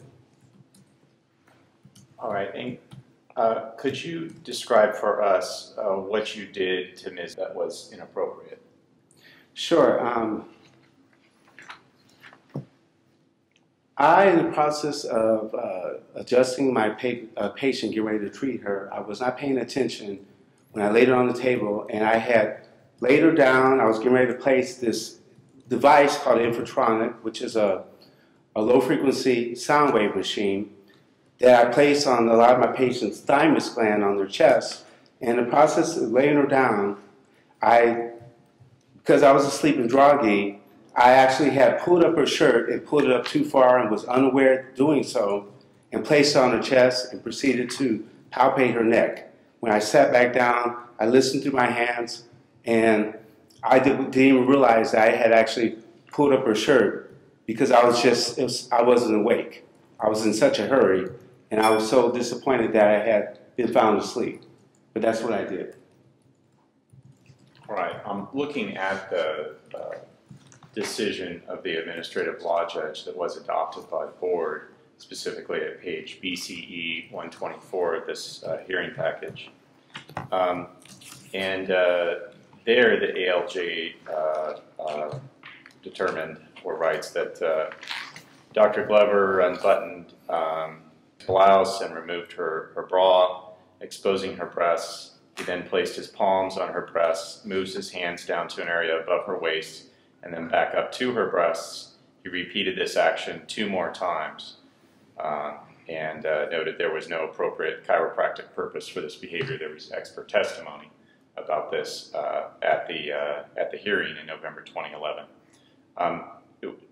Do you admit or do you dispute that you unbuttoned her blouse? No, I do admit I did unbutton the top of her blouse. Yes, I did. Okay. And exposed her breasts, removed her bra? Not like it's written. No, I did not do that like it's written. No, sir. What actually happened? Well, as I'll explain it again. Part of her treatment, it consisted of a combination of soft tissue work to her pectoralis muscle based on the diagnosis I had given her. To get to the area up here, and I have done this before, with her permission, soft tissue work on the pectoralis region there. As I mentioned, I had laid her on the table, and I had placed in the process of placing the infratronic on her diaphragm, on the chest area to get to her thymus, I had pulled up her shirt, placing that diaphragm, the infratronic, on her thymus gland, and then I proceeded to go ahead and do some soft tissue work on her neck area as well as her upper chest area, which I have done before. Do you agree that you did run your palms across her breasts several times?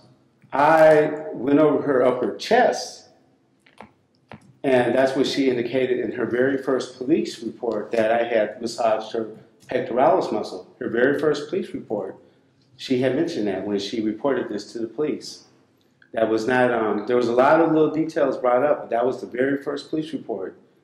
So the information you're getting right there has been watered down, information that has been miscommunicated.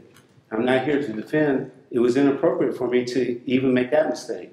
But I need to make sure that things have been taken out of context over and over. Her police report, she mentioned that I had massaged her pectoralis muscle. She has rounded shoulders, tight muscles. She has FHP, forward head posture, tight scalene muscles. It's part of my diagnosis with her thoracic outlet syndrome.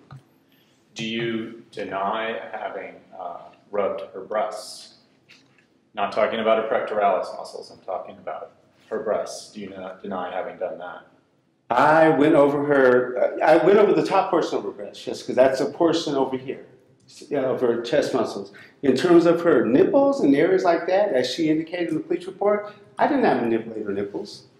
No, that would be totally just out of the norm. You indicated in your testimony you were asleep and groggy, that you had no intent, that this conduct was a mistake. Is that what you're saying? Yes. What part of the work that you just described with the pectoralis muscles, what part of that was a mistake? Well, it's not my norm to disrobe any patient. And there was no intention on disrobing her. I laid her down too fast, too quick. I was still asleep, so it's inappropriate to ever expose a patient's body parts, especially they don't know what you're doing. I totally get that. So my patient, I understand she would have been in shock because that's not a normal procedure. I was not myself. I was still asleep. I didn't even know that I had really done that because I was going so fast and just out of it. And when I realized her breasts were exposed, I quickly covered them back up. But that's not a normal treatment. I was wrong, and that was just inappropriate. And in being wrong like that, I should have immediately taken responsibility. And although I have a little familiarity with this patient because I've handled her so many times over the years, that's no excuse. That was not the standard of care. I had no problem when I went to court stating I did remove her shirt unintentionally. The patient wasn't even scheduled to come in. There was only one other patient. She came in. I don't refuse my patients. And she came in and claimed she sat in my massage chair, which my patients do. when they come in, they sit in the massage chair in the lobby, and she noticed I was not coming out as I normally do because I had laid down to take a power nap for my next patient. And unfortunately, I dozed off much deeper than I thought. Then when she came in, I was just embarrassed, shocked, and had rushed to do the treatment. I wasn't even awake. I should never have treated her. And I did not fully know what I was doing in the process of trying to give her care, counsel. So she was on a table when this happened? Yes. After she got up off the table, did you do anything else to her that was inappropriate? Well, I always check alignment of the pelvis. I look at the neck, and I also look at the feet alignment. So I had checked her feet, and then I went ahead and rendered adjustment to her thoracic area, her lumbar area. Those are hard to adjust. She's a heavy-set lady. I did a pectoralis stretch, had her hold her hands behind her head and stretch her pecs. And I did a standing thoracic adjustment. And I did give her a hug. And I kissed her on the cheek and told her to have a good day, a good night. Was that inappropriate? No. It was appropriate? Or I'm asking, was it inappropriate? What was the specific thing you're talking about? To kiss her on the cheek.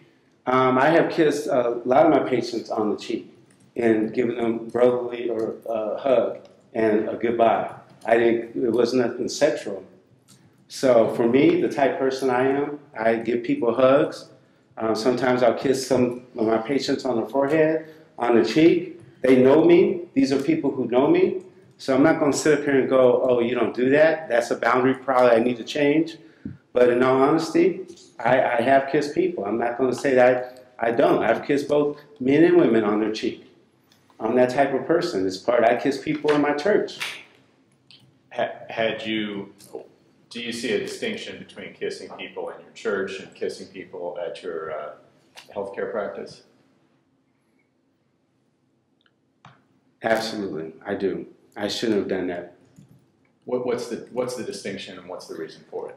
Well, what I've learned, Board, is that although it's nice to be friendly and caring, there's a certain line that I need to improve upon, and that is being overly friendly. I'm there to be their doctor and not their friend.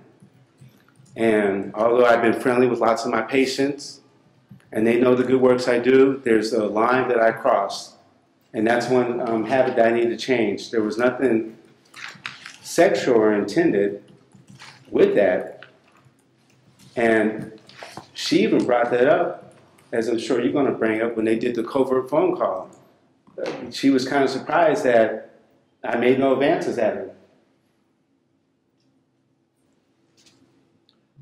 At the hearing on your accusation in November 2011, you denied engaging in any sexual misconduct, didn't you?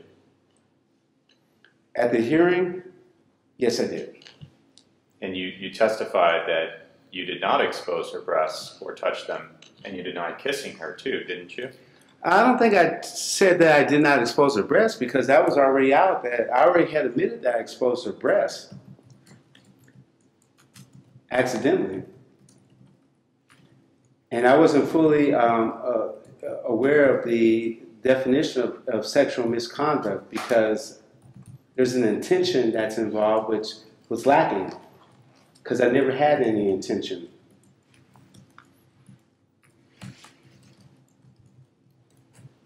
Didn't you deny kissing her? I don't recall. There were so many things going on. I just wanted to make sure it wasn't taken out of context. But I want the board to know because it's in writing, it was taken out of context. Well, you're saying that the ALJ, when he writes here, this is at page BCE 133 in paragraph 31. It's the middle of the page in 133. He wrote in summary of your testimony that you testified that you did not kiss her on the cheek at the conclusion of the treatment. Are you saying he got that wrong? That you did deny it? Counselor, you know, there's been so many things that happened. What I do know, and God is my witness, there was no, I might have kissed her, I might not have kissed her. You know, I am very friendly with a lot of people, patients. And there's no sexual kiss. So when you read that and you're trying to make it seem like there's like a sexual kiss, that's not the case here. So I have no problem saying I have kissed people on the cheek, on their head, and told them to have a good day. And if that's against a crime, if that's wrong, then I'm guilty. Well, I'm looking at consistency here, trying to understand. You've stated here today that you did kiss her on the cheek, and the ALJ is indicating that in 2011, much closer to the incident, that you denied kissing her on the cheek. I might have denied, because there's a lot of information here I'm reading.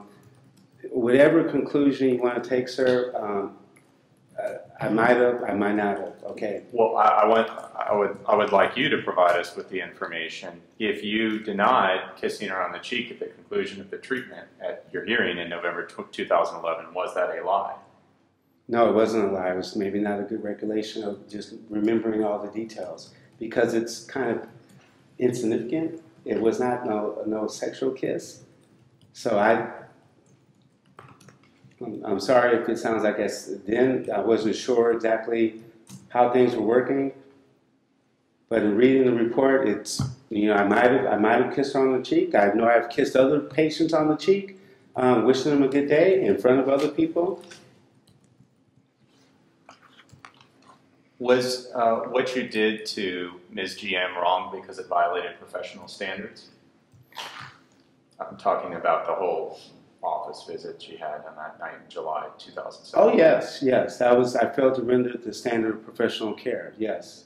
Aside from this standard of care, was it wrong for other reasons as well? Yes, that's not the standard of care. Well, I mean, even if you weren't seeing her as a chiropractor, even if we didn't have these standards of care, did you do something to her that was wrong for anyone to do? No, I did not. It was only wrong because you were licensed as a chiropractor? I have a responsibility, and I failed to render the standard of care. If it was intentional, if I had planned on doing something, then it would be wrong.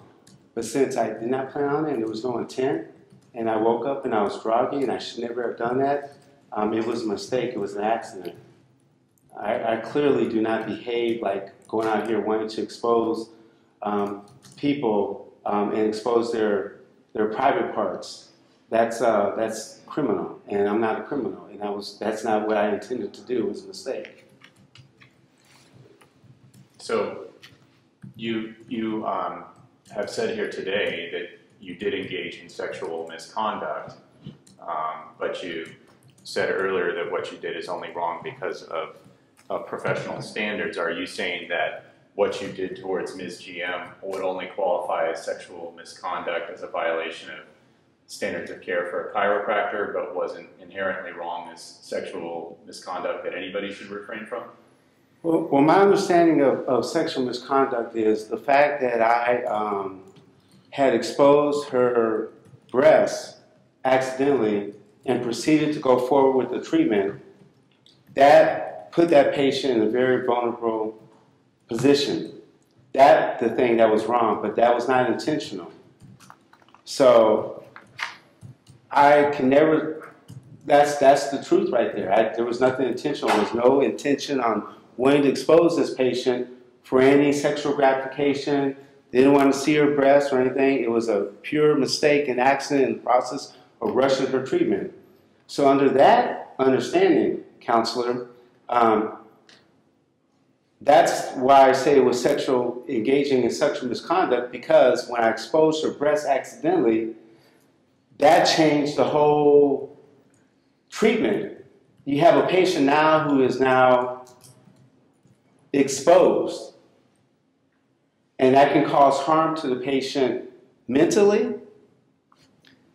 Who knows what they're thinking? And I'm responsible. I failed to render the standard of care. At the revocation hearing in 2011, and again here today, you presented evidence of your rehabilitation from an alcohol problem, correct? Yes.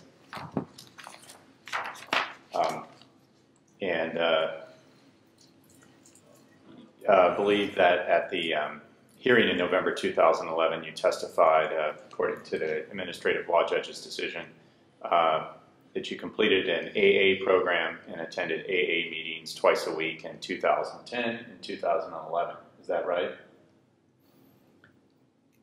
You don't complete an AA program, you keep attending.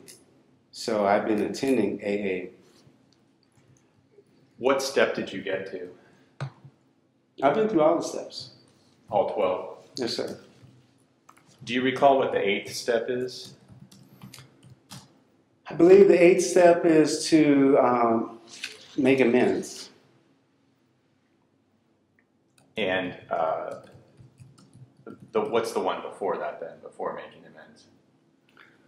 The 7th step is to asking God to remove our character defects. And the 8th step, you make amends as long as with the person who you offended, as long as you don't bring harm to that person. So I was not able to make amends with the patient because it would be not appropriate to communicate with this person who has tried to sue me and who was hurt from this experience, which I understand. You said earlier today that you paid restitution to the patient. Are you referring to? Yes. Could you describe the restitution that you paid? Sure. The patient had sought out getting legal representation, and eventually we made an agreement to settle out of court to pay $10,000. That was the restitution right there, and I, over time, paid $10,000 according to our agreement. Do you have? Was there a judgment against you? No. Did you fully pay the $10,000? Yes.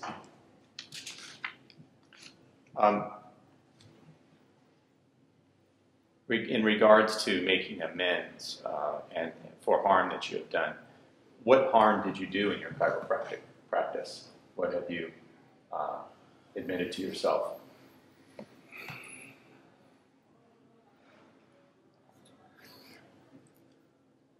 The harm I did is failing to see that as a licensed practitioner, it's my responsibility to protect the practice, my patients, and make sure, above all else, do no harm to any patient. The harm I did is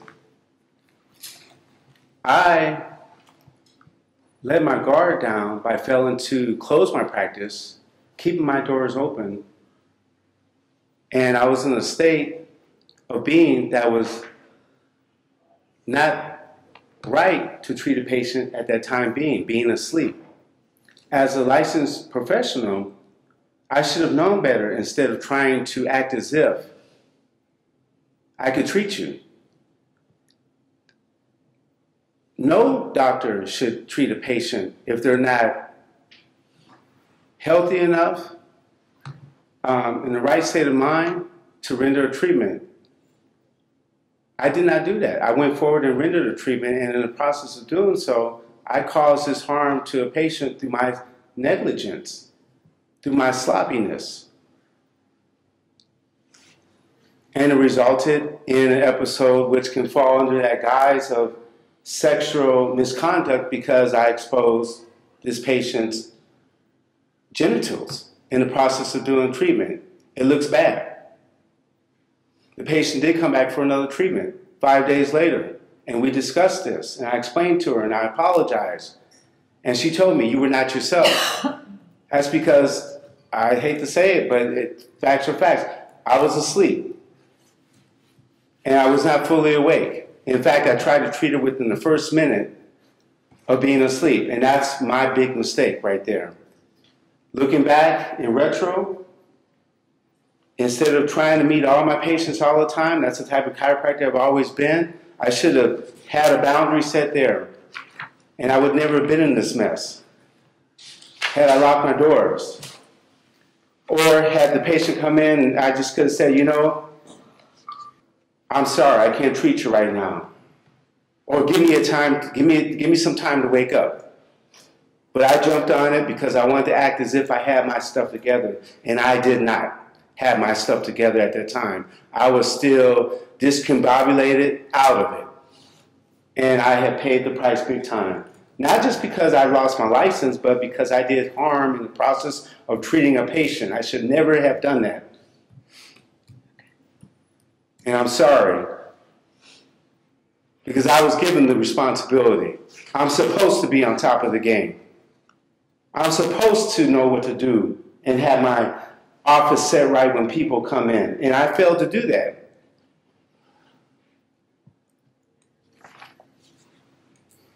One of the things that you have submitted was a letter from your psychologist, Laird Bridgman, dated March 20th, 2015. That's marked in the packet as BCE, page 60.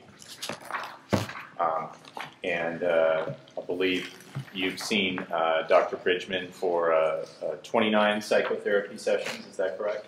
It would be about 31 right now, yes. And the first session was on November 6, 2009, correct? Yes. And at that time, were criminal charges pending against you for the incident with?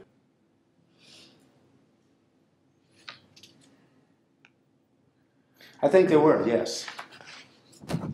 And your course of conduct with Dr. Bridgman, at least the beginning of it, it predates the board's accusation against you, correct? My course of conduct? Oh, I'm saying your course of treatment with Dr. Bridgman. You started treating with Dr. Bridgman before you received the accusation from the board for your revocation, correct?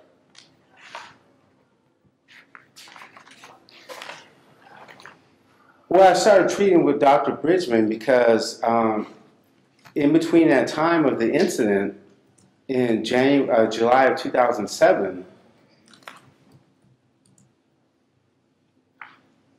there was a lot of legal action that was pending and taking place.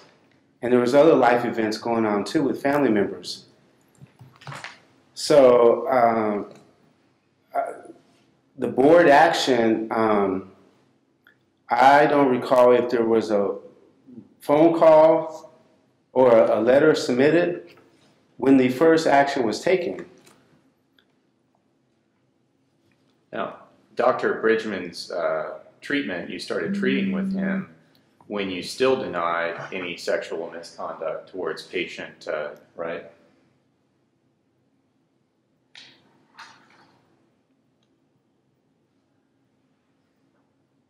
I'm sorry, say the question again. Well, I'll clarify. Maybe you didn't understand what I meant by this. So today, here today, you're admitting to at least a limited form of sexual misconduct towards patient. But when you started treatment with Dr. Bridgman, you didn't admit that you had engaged in any sexual misconduct towards patient, right? You started treating. You started treating with him. Counselor, what would make you say something like that? That I didn't admit to the incident that occurred, that led me to being depressed? What would make you ask a question like that? Well, okay, well, I think my question maybe isn't clear. So at the hearing in November 2011, at that hearing before the administrative law judge, you denied engaging in any sexual misconduct towards patient, correct?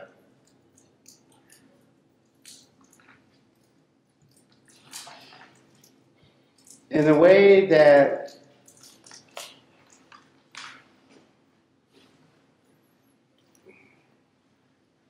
in the way that I've never denied exposing the patient's breast in treatment. There's a certain element of intention as to want to massage, treat, rub for sexual pleasure. That was never a part of that. So when you see those denials, it's based on that understanding. And I know the law is like really clever in wanting to go, you know, you did this and this is why you did it. But I need to make sure that we're clear here. I did expose her body part unintentionally. And there was no treatment rendered towards wanting to grope this woman, massage this woman, fondle her breasts. I thought I was doing a treatment under this groggy state of being asleep. But those questions were never asked. They're just asked very like you're asking me right now to get it on record as if you admitted this, you admitted that. Well, this is my chance to let everyone know exactly what my understanding is. So when I saw Dr. Bridgman, it was for a variety of different things. Yeah, I realized I had made a mistake. I was going through some trouble with my practice. I actually had a DUI in October of 2009. A lot of things were just not going right. So I'm depressed. Did you ever seek treatment from Dr. Bridgman for sexual misconduct to No. figure that out? No, I didn't, because I don't have a sexual problem. But I do understand boundaries, and I do understand that we need to be real careful in what we do, even if you're making a mistake, an accident. But that is crystal clear correct. I never sought a doctor for any misconduct, sexual mistreatment. The judge tried to opine that why are you seeing the doctor? What is Mr. Glover seeing the doctor for? It's not because I have a sexual problem. No, I'm crystal clear on that. God is my witness. And I want you to know, board, that there's no sexual intent, no perversion here. So I hope that helps. Have you ever had a psychological assessment regarding that incident, where a psychologist or psychiatrist evaluated you as to how that incident occurred? Well, I did explain to Dr. Bridgman what was going on, and I have never had the need, or nor has it ever been suggested. No, I have not. Earlier you were talking a little bit about how you would run your practice differently going forward. How can you assure the board that you won't engage in similar misconduct in the future? Well, that's real easy. First of all, board, as I mentioned, that was just really stupid of me and my mistake for seeing a patient with no secretary, no CA in the office. I owe a responsibility to my practice, to my other patients, because we know we live in a very legalistic society. But even higher than that, I'm clear you do not treat patients like that. That is not a problem. I'm not seeing patients. I've seen tons of people over the years. That's not even an issue of wanting to get sexual gratification of any sort. I'm not wired that way. I am not wired like that and have never been. And I'm crystal clear. I hate that stuff. I hate some of the things that go on out there in this world. We all have friends that have been molested, mistreated. Doctors, police, professionals. I'm not on that side, no. To safeguard my practice, I'm going to make sure what I really need to do when I came out the gate, ready to help heal the world, remove subluxations, being a chiropractor, I wish I would have actually partnered with someone or been in a group practice. It's been a little challenging being a solo chiropractor. But nonetheless, even if I were to resume that, I see I need to make sure I have staff with me at all times for accountability, for safety. There's no issue, counselor, board, there's no issue with me mishandling a patient again or wanting to do something intentionally. And I know you don't know that, and you're doing your job. I hope I'm able to convey something here that you don't have to worry about that, because that's not an issue here, board. But I do see going forward that I need to make sure I have staff with me on staff. I kept my office open. Open rooms, open door. That's my policy. But even still, I need to make sure that don't cross any boundaries, not even giving patient hugs or kisses. I'm not there to be their friend. I'm not there for them to like me. I'm there to treat what we have discovered in terms of their diagnosis and their treatment plan. And I have a much better understanding of that, of those ethics, those boundaries. And we go on to the next question. Those are all the questions I have. Thank you. All right, questions from the board? I have no further questions. You answered my question around your plan for partnership with other chiropractors. Thank you. I have no questions. I have one question. My name is Dr. Corey Lippman. Have you been adjusting anybody? Have you been adjusting people past couple years? No, doctor. I do take care of my wife back here. When she has problems, I do, body care on her, soft tissue care, but I have not been practicing chiropractic because I'm not licensed to do so. I have no other questions. I got a couple. I'm John Rosa. Total restitution that's owed is $10,900. You paid $895. Well, to date, it's $1,550, I believe.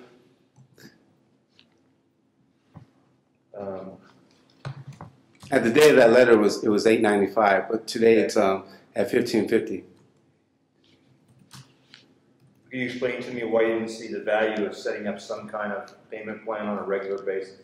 Well, I actually do have a payment plan. It's been challenging since having to close my practice and all the costs I absorbed in the process, the loss of income, also just some retraining involved, but I do have a plan. I've been paying the best I can over the years.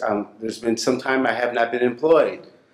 So it's been challenging to make ends meet, but I've been consistently paying towards what I owe. And I do plan on paying what I owe until it's paid off. And if I have to dip into other resources to pay it off, I had written a letter. I was hoping the board would actually reduce my recovery costs. Well, that was my next question. Why do you feel like it should be, it looks like it's cut in half? Do you understand that these costs are accrued by investigation processes and so on and so on? Yes, sir. I do. And I do realize that. I was in the process of trying to get a better grasp on all this. I was advised that I might be able to negotiate to reduce some of the costs. So whatever you feel is reasonable, I'm even more willing to speed up those costs as much as possible. I'm just, first things first, I'm trying to just do the best I can with juggling and everything. It hasn't been easy. Economy's been kind of rough. We all know the cost of California. I mean, you're citizens, so you know what's going on. But yeah, we practice here. Yes, sir. Do you have some kind of a sleep pathology? No, not in general. No, I don't. So then, for you to be awakened and then totally be discombobulated, not know what's going on, that doesn't seem normal to me.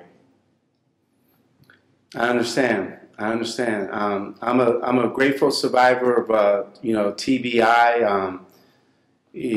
10 years ago, I actually incurred a subarachnoid hemorrhage when I crashed on my bike. I had plates in my face. When I was a kid, I was ran over. And is this a reoccurring issue then?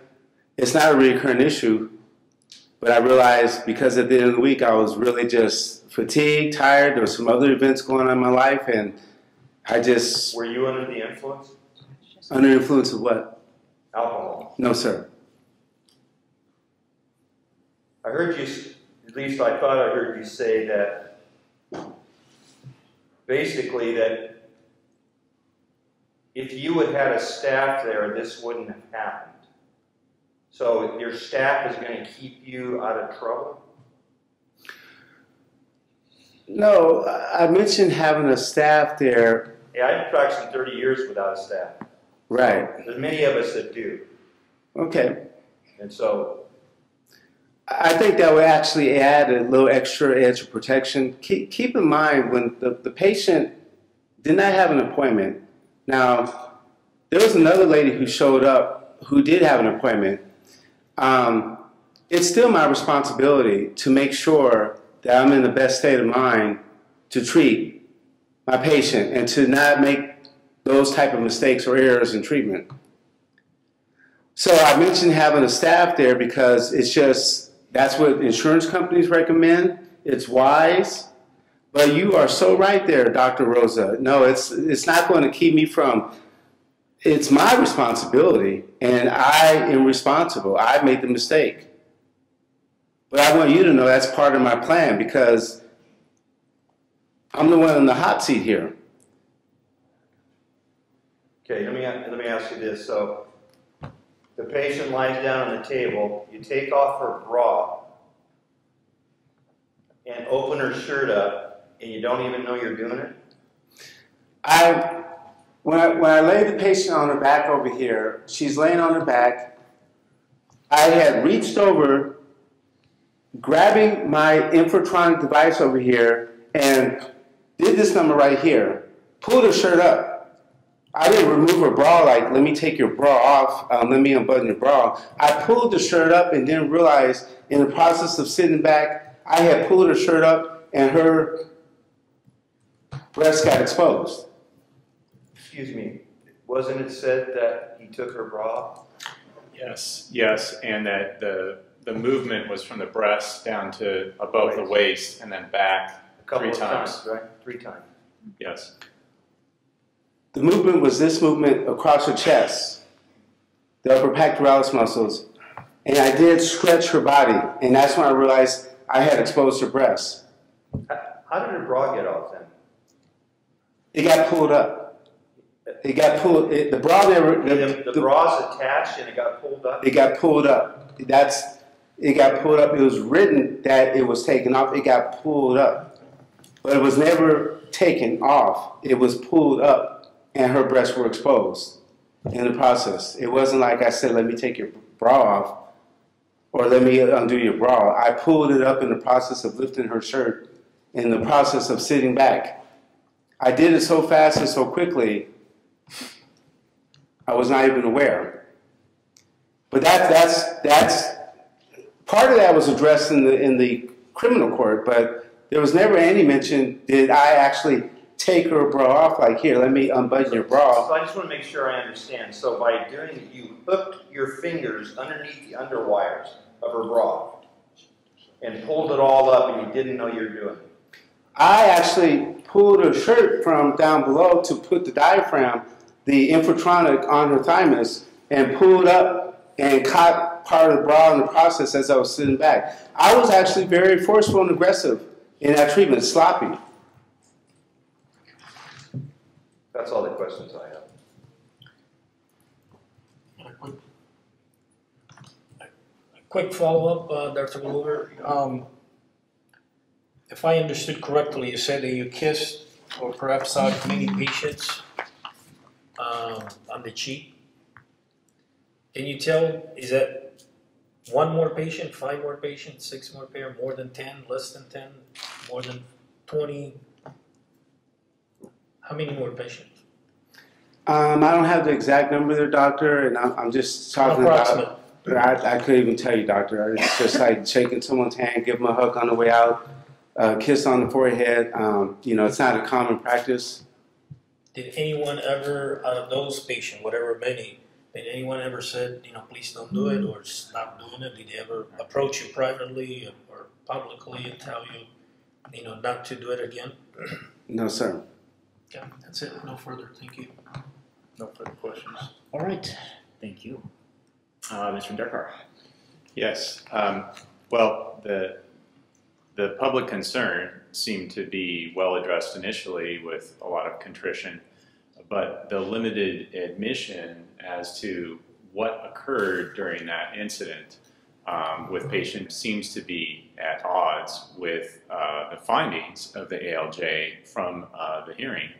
Those findings were adopted by the board, so the concern would be that if the conduct that was found to have occurred has not been admitted, it's difficult to be convinced that it will not reoccur.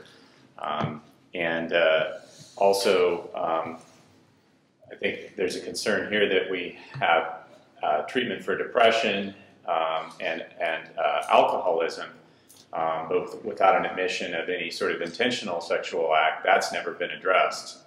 So I think there is a remaining public concern if we have a finding on record of sexual misconduct, but we have no treatment for that sort of behavior, and no psychological testing or other report to indicate the likelihood of recurrence or why it occurred in the first place and that things have been done to address it. There doesn't seem to be a record here to satisfy public safety concerns given what was found as a result of the November 2011 hearing. So it would be helpful if the hearing were, if the petition were denied, if there were any further reapplication to have, it would be great evidence to have some sort of psychological assessment with testing. Yeah, I think public concern remains. Okay. Dr. Glover, final remarks.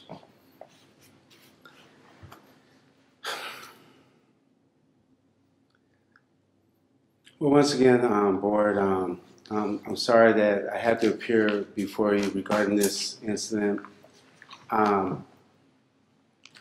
If getting my license restored requires getting an evaluation, I'm open to that.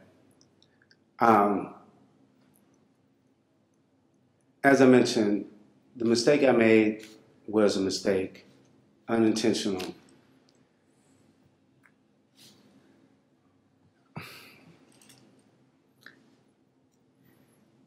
I understand the state's position on protecting the safety of the public. I already expressed that I'm a part of that public.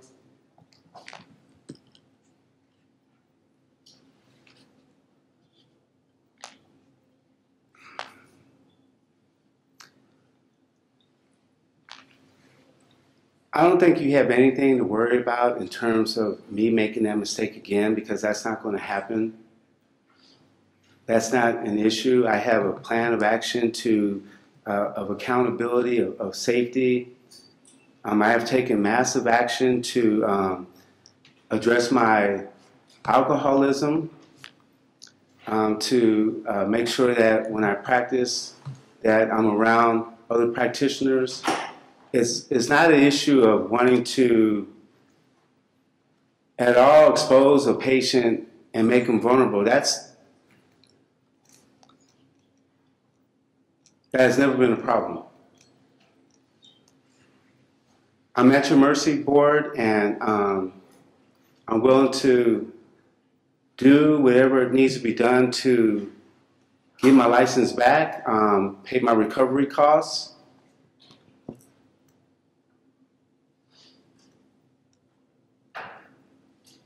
My wife has been a great support here. In fact, she actually has mentioned she would love to be a part of the practice. She's helped me out at many events. She knows who I am. As I said, I'm sorry to actually brought shame and disrespect to our profession because of this incident that I caused. I know it doesn't look right.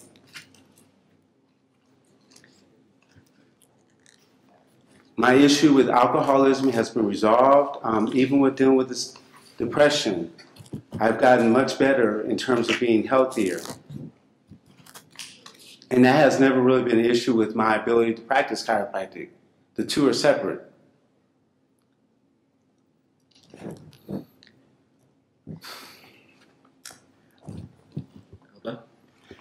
Thank you for your time, Board, and I hope you grant me my license back. Thank you. Thank you. And that concludes the hearing in this matter. The record is closed and the matter submitted. Off the record. So we are going to have to proceed into closed session for a brief, I'd say maybe 15 minutes to deliberate. So I'm going to ask everybody to leave the room, please.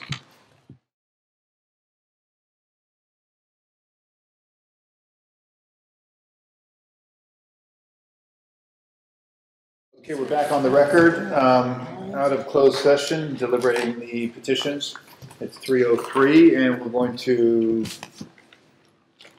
begin with item number 13, update on pending regulations. Marcus. Good afternoon, everyone.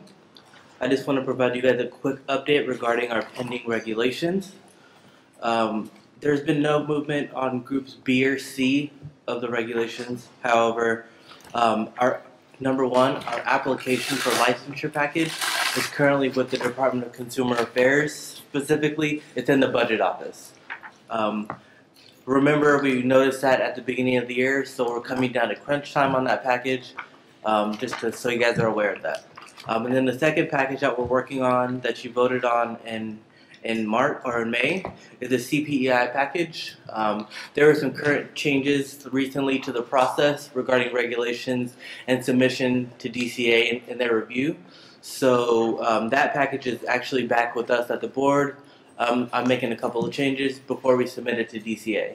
And just so you guys are aware as far as process, the new process will consist of us submitting the package to DCA, and they're going to do a lot of their review up front now. So they will have and do a thorough review, and then before we notice it. So they will do maybe a 1 month or 2 month review, and then we'll notice it and resume the normal process after that. So just so you guys know, it might take a little bit longer for our regulation packages before they're noticed.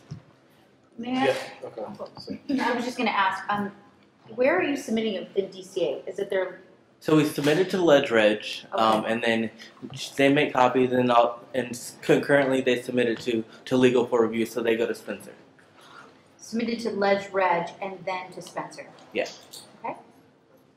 And then as far as process, once they complete their reviews, it goes to the director it goes to budgets, and then the director per signature. Okay.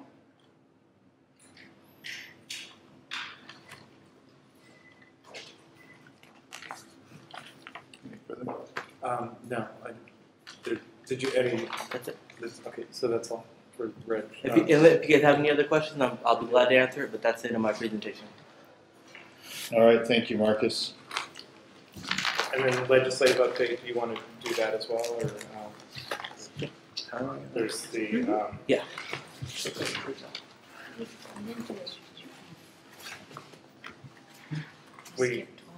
Item 14? Yeah. Yeah, do you want to do that, or do you want? Yeah, I can do it. So as the board is aware, Julie provided information earlier regarding our legislative, the 10 bills that we reviewed this year. Most of the bills are dead. The bills that I wanted to provide you guys an update on are in the memo. So at AB 2744, which was the referral bill, or quote unquote the Groupon bill, that bill was actually, it was signed. And then also SB 1348, which was titled Licensure Application and Military Experience, that bill was also signed by the governor.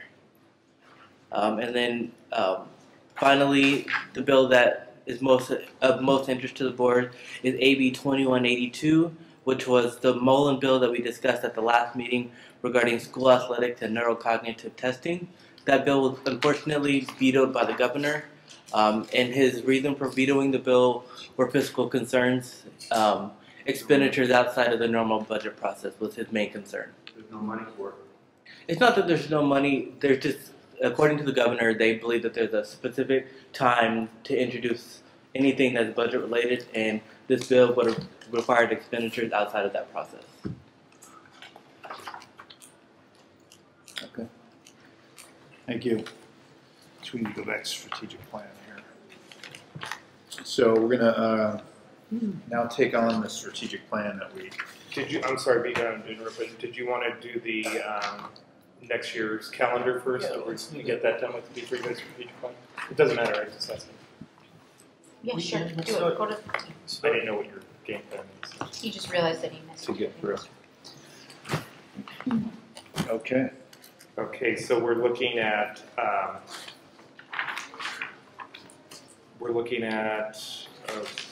Starts with January. yeah, if we do quarterly, we have to have a meeting in January, and then there's if we do quarterly, May, July, and October, but we don't necessarily have to have it in any of those other months. So if May doesn't work for most people, we could go to April or June or something. But this is just a guideline, and there is a 2017 calendar on the flip side of that, if anybody wants to refer to that and just see any holidays are already marked off. So So and then I January, have January. my only availability is at the end of the month, the last week. So do you want to do the 24th? Do a Tuesday? Or We'll 21st, alternate. is it- In January, I was advised for state capital, you guys want to hold their meetings are better on Thursday for availability. That's good, because there are other options that are actually more convenient. I mean, there's the Department of Consumer Affairs headquarters, which is closer to the airport, and it's a little more convenient than holding it at the Capitol. There's also Sierra Health. Can you say that again? Sierra Health. Sierra Health. It's a nonprofit organization. They have a beautiful facility on the river, and they offer it to healthcare-related entities, regulatory entities, or whatever. They offer their facility for free, and very nice, state-of-the-art. They even provide you with food. So we could. I mean, we would have to check on availability for the date we want, but that's an option. And then most likely we could always get a room at DCA. They have a number of conference rooms. Frank and I go for the 26th. 26. I prefer the Capitol, but I'll do whatever you guys. Okay, I have one. I'm going to. I can do the 12th or the 19th. I can't do the 26th. I'm going to be gone that week. So, but I don't necessarily have to be at the meeting. You do. So So- I could do the 12th. I could call I it. cannot do the 19th that week. It's inauguration week in DC, so I'm out of order that whole week. So let's say the 12th. The 12th, like we can squeeze that. That's, I mean, are we going to have, is there going to be much work done between now and then? That's my only concern. No. But Well, the only we- thing We we could have to have I prefer a this. meeting that month to elect officers. elect officers. So it could be that that's a Let's teleconference, do a teleconference. and Yeah, and then move it you to- have the meeting in February. Let's do a teleconference. We've done that before. Yeah. So we can do a teleconference on the 12th. Yeah, that sounds actually good. Okay. Is that okay with everybody? Yeah, if that works, because that'll be very short. So can we also tentatively agree on a time? Is 10 o'clock a good time for everybody? I don't know. That's what we've been doing in the past. I What do we anticipate? I'm A half open. an hour meeting? Just for a half an hour max, because I'm it'll open. We just can be do it one lunchtime item. It'll if it's just good for be you guys. election Lunchtime. of officers, because our act requires us to do that in No, January. 10 for is some fine. reason. 10 is fine. I'm good either way. Okay, so the 12th, then what about What February? What time do we decide? What did you the say, what 12th? time? On the 12th. whatever you people prefer. 10. Just say 10. 10. February 10. I'm fine with No, that was January. January 12th. that. At, Oh, at 10, 10. and that's for the election of officers. correct. Teleconference. Mm-hmm. And then in February, February then would be the full board meeting. What about the 16th? Hold on. That's a Fine. Thursday? that works for me. Can we Fine. alternate between some Tuesdays and Thursdays? Tuesday would be Valentine's Day, and Wonderful. you people What are we looking at? might have a problem with that. We could have a heart themed board meeting. No. February. 16th. when in February. Let's say the 16th. 16th. Some of us have a lot. And then go into February April, 16th. July, October. So 16, it's still in Sacramento though, right? Yes. Yes. Yeah. Okay, just want to make sure. Okay.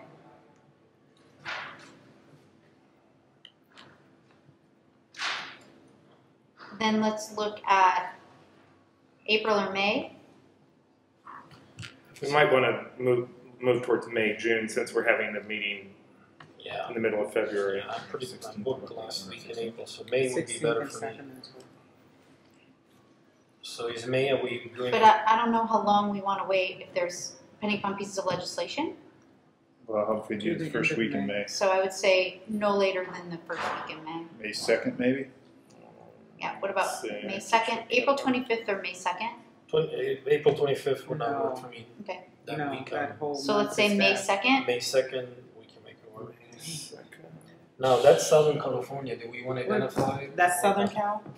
LA. So May 2nd, Oh, wait a minute. Yeah, let's say May 2nd in LA. LA. Okay. Give me one moment here. Corey's struggling over here. Give him. Corey, what do you need? Can I I'm just make a catching up 'cause suggestion? Because errors. traditionally, the last couple of years, we've done spring meeting at one of the chiropractic colleges. Are we going to continue that? And if so, are we going to continue alternating between the campuses? And if that's the Let's do case, that then we on need to take that into consideration. Yeah. Let's just Yes. do this All one of that at is LAX. yes. Wait here. No, let's do it at LAX. Yeah, I mean, for a number of reasons, LAX is more convenient for everybody. We're always Yeah, rushing. so We can go back to the schools after. Or that. Burbank. yeah, Burbank is Burbank works too. LAX. I vote for LAX. Julie and Dion can fight that. Hang on one second. Yeah, but all these guys would rather fly into Burbank than. Wait one Really? second here. I may, I'm neutral. LAX is so much easier to fly. From Carolina. yeah, LAX is much easier for flights. Still driving to LA. More flights available. Well, there's too. more flights available. Yeah, Yeah. they have. I mean, they have Every flights carrier flies in late and at out. night. Yeah, but there's like your likelihood of being delayed out of LAX. Yeah, but Sergio likes to fly in at midnight. You know, I like to fly in the morning of. I'm not so highbrow as y'all. I'm lowbrow in the valley. All right, well, good.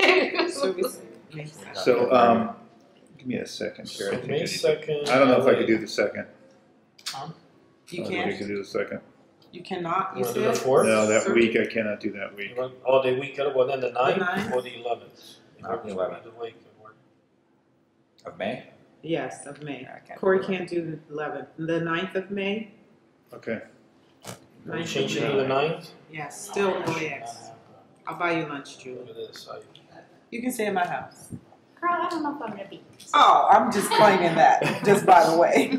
Unless you want to bump it to the 16th, it's up to you guys. No. I'm just Not concerned, for you guys, about pieces of legislation that I think you're looking at too late. What about the last? Well, we could do like we've done this year and If something comes do up. a teleconference meeting if we have to vote on legislation. For sure. So I mean, that's just throwing out options. So you guys want to do the 16th or the 18th then, if we reserve that option? But then you're looking at, Are you eating? you know, the rest of the calendar too. Heather can't do the 18th of May. She could do the 18th in Sacramento only, but Who? The 18th of what? of May, May. Heather won't be So available. 9 works for me, either 9 or the 16th. Either one works. 9 doesn't work for Heather. How about flipping where if we're doing the teleconference there, can we do the first meeting in Southern California in January or so? Or then Yeah, we don't have to. We're not held to any So we're particular. not in So we could Sacramento do in the summer? February in. Ooh. Yeah, we could do February in LA. If that everybody's okay with that. Okay with that. And then do what, May in Sacramento? Yeah, do May in Sacramento. That works. Is that what we, Okay, sorry, May 9th we're looking, no, that doesn't work. So February 16th in LA. so February 16 now it's in LA. May 16, is that what you're talking about? No, February 16. No, no, no, 16th right. LA. Right, the May date. If we did the 18th in Sacramento, Heather could attend. But if it's not in Sacramento, she has a conflict. Well, let's do the 16th then. 16, Sacramento. I prefer the 16, 18, I cannot. Yeah, let's do the 16th in Sacramento. 16 in Sacramento? Okay. In Sacramento? Yeah, 16 in Sacramento. So that we get to come down to Southern California instead of Sacramento.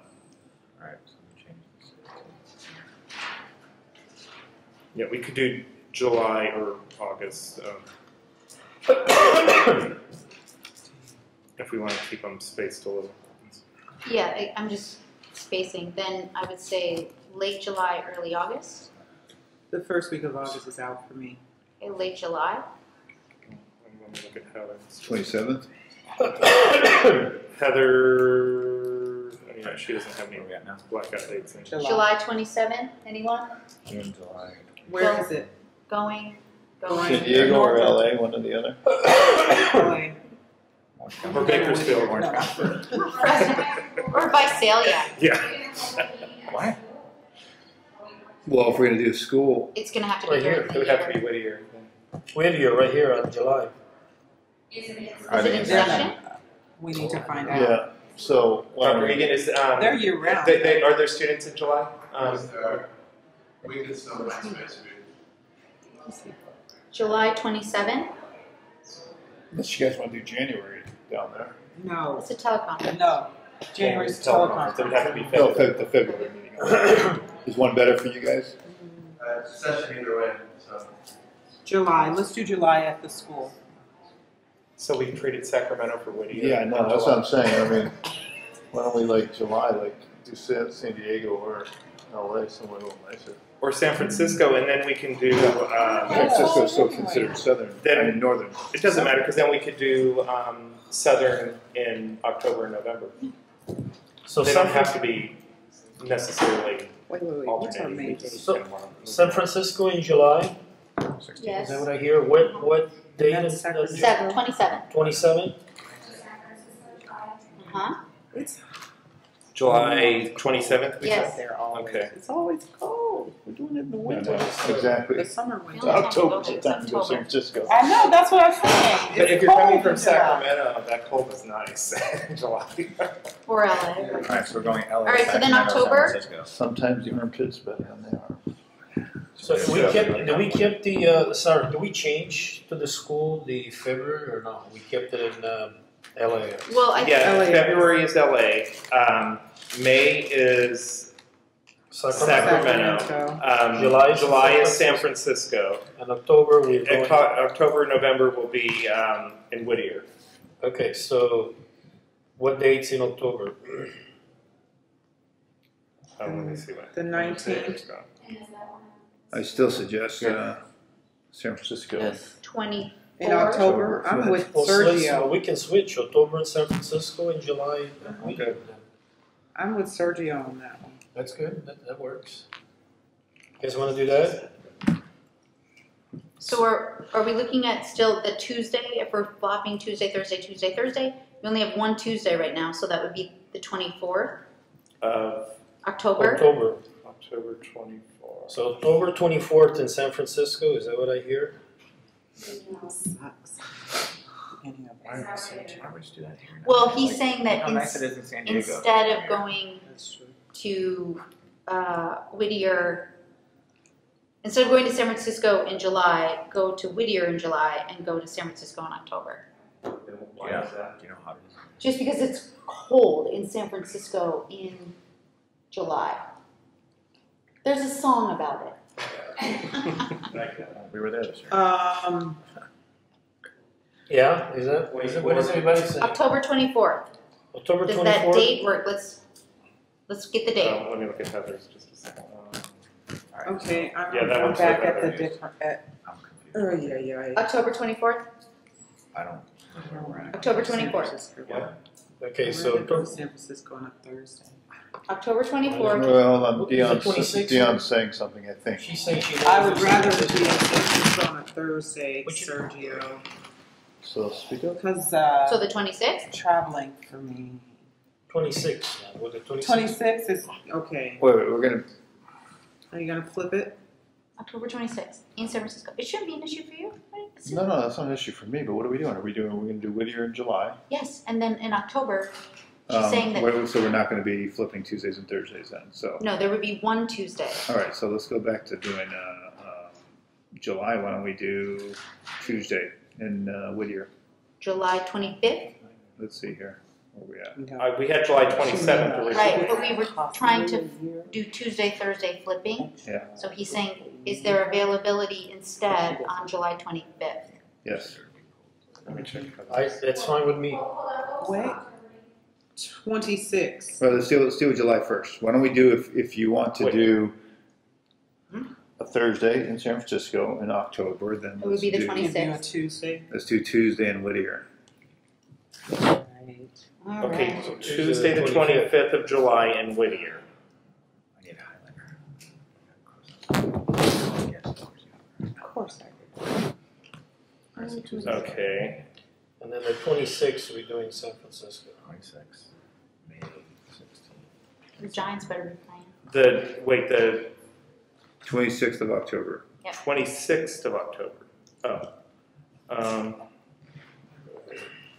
SF. All right. Okay. We're done. And then we had a May 16th in Sacramento, correct? Mhm. So July, May 16th Now is it's July Sacramento. 20th. Yeah, why don't you read And February 16th in LA. and the LACC. In Whittier. February 16th in LA. Okay. And Val's going to send us a memo on all this. Sacramento, Whittier, And we have a conference 25th. call when, January. All right, can we move on? We can move on. October Yep. 20th. Okay. Over 27? So let's move on to the strategic plan. That's 26. 2017 through 2020 strategic plan. Now I'm gonna be able to take my kids to Has everybody had a chance to review it? Yes, can I just make a couple comments? Not long. I just want to offer that at our strategic planning, at our government affairs and strategic planning meeting last month, we reviewed this in depth and discussed several changes that were incorporated. I have a couple of things that I just want to make some suggestions on. I think it's, and I mentioned this in our planning meeting, I think it's great that there's this letter from Sergio that just achieves it, or that introduces it. I have a couple of suggestions to the wording. So in the third paragraph, we're proud to have accomplished most of the goals from 2014 to 17. I would just say offer like either overwhelming majority or 90% or whatever the percentages are. Most to me, I think there's just an opportunity to strengthen that. I So like overwhelming majority. I said overwhelming majority. That'll work. Okay. Are there many that we haven't accomplished? No. So why don't we just say all? Well, because I think we determined that some didn't apply. That's why I suggested Okay. like 90% or whatever the percentage actually was. We still have some where the completion date wasn't until 2017. So 2017. we haven't. Right. So that's why I said overwhelming majority.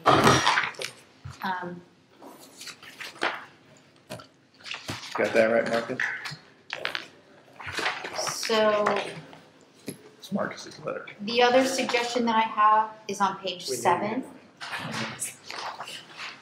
2.2 and 2.3, they both are collaborate, and under 2.2, it's italicized collaborate. So I'm not sure if that was What page? What page? on page are you on? 7 under enforcement.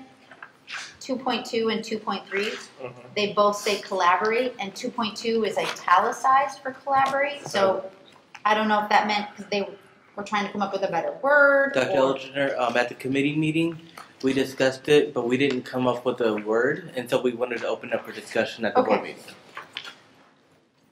So let's have a discussion.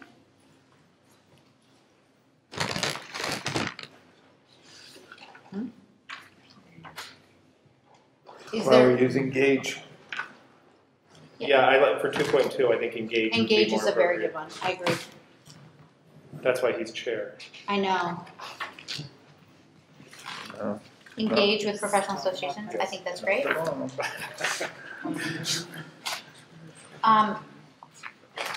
Marcus, this, you know how I feel about this format. There is no chevron for number 5 under page 10. So this format has such that, and same thing on page 5, that it's a series of chevrons to get down there. Was there supposed to be a chevron? Or chevron. Number 5. Oh, that's what that's called. Strategic goals or contract. That thing is called a chevron. Got that. I'm just saying there is none. I don't know if there's supposed to be. I expressed to Marcus that I don't care for this template that Solid used. I don't think it's as easy to read as Dr. the Elgin? last one.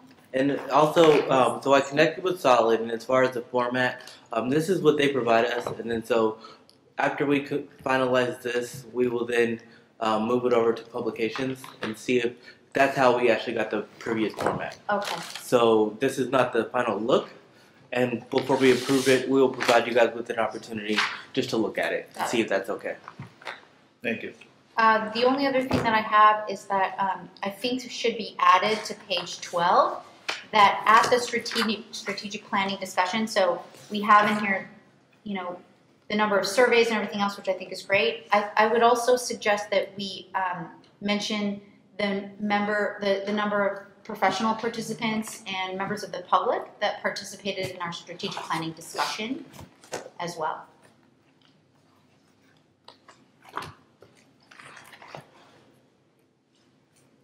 Those are the only changes I have.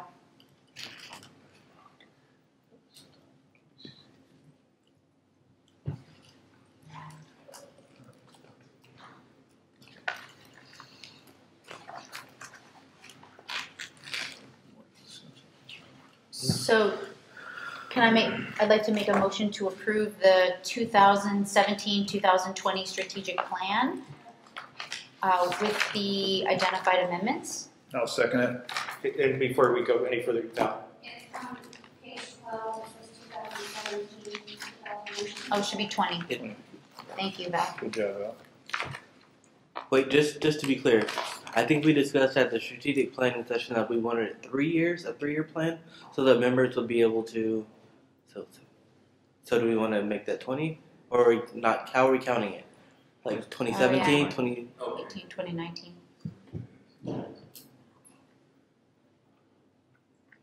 Yeah. It'd be 18, 19, 20. But but we have to have it start in 17. 17. So it starts in 17, 18, 19. Yeah, so it's 17 and 19. Let's all count our fingers for the camera. Right.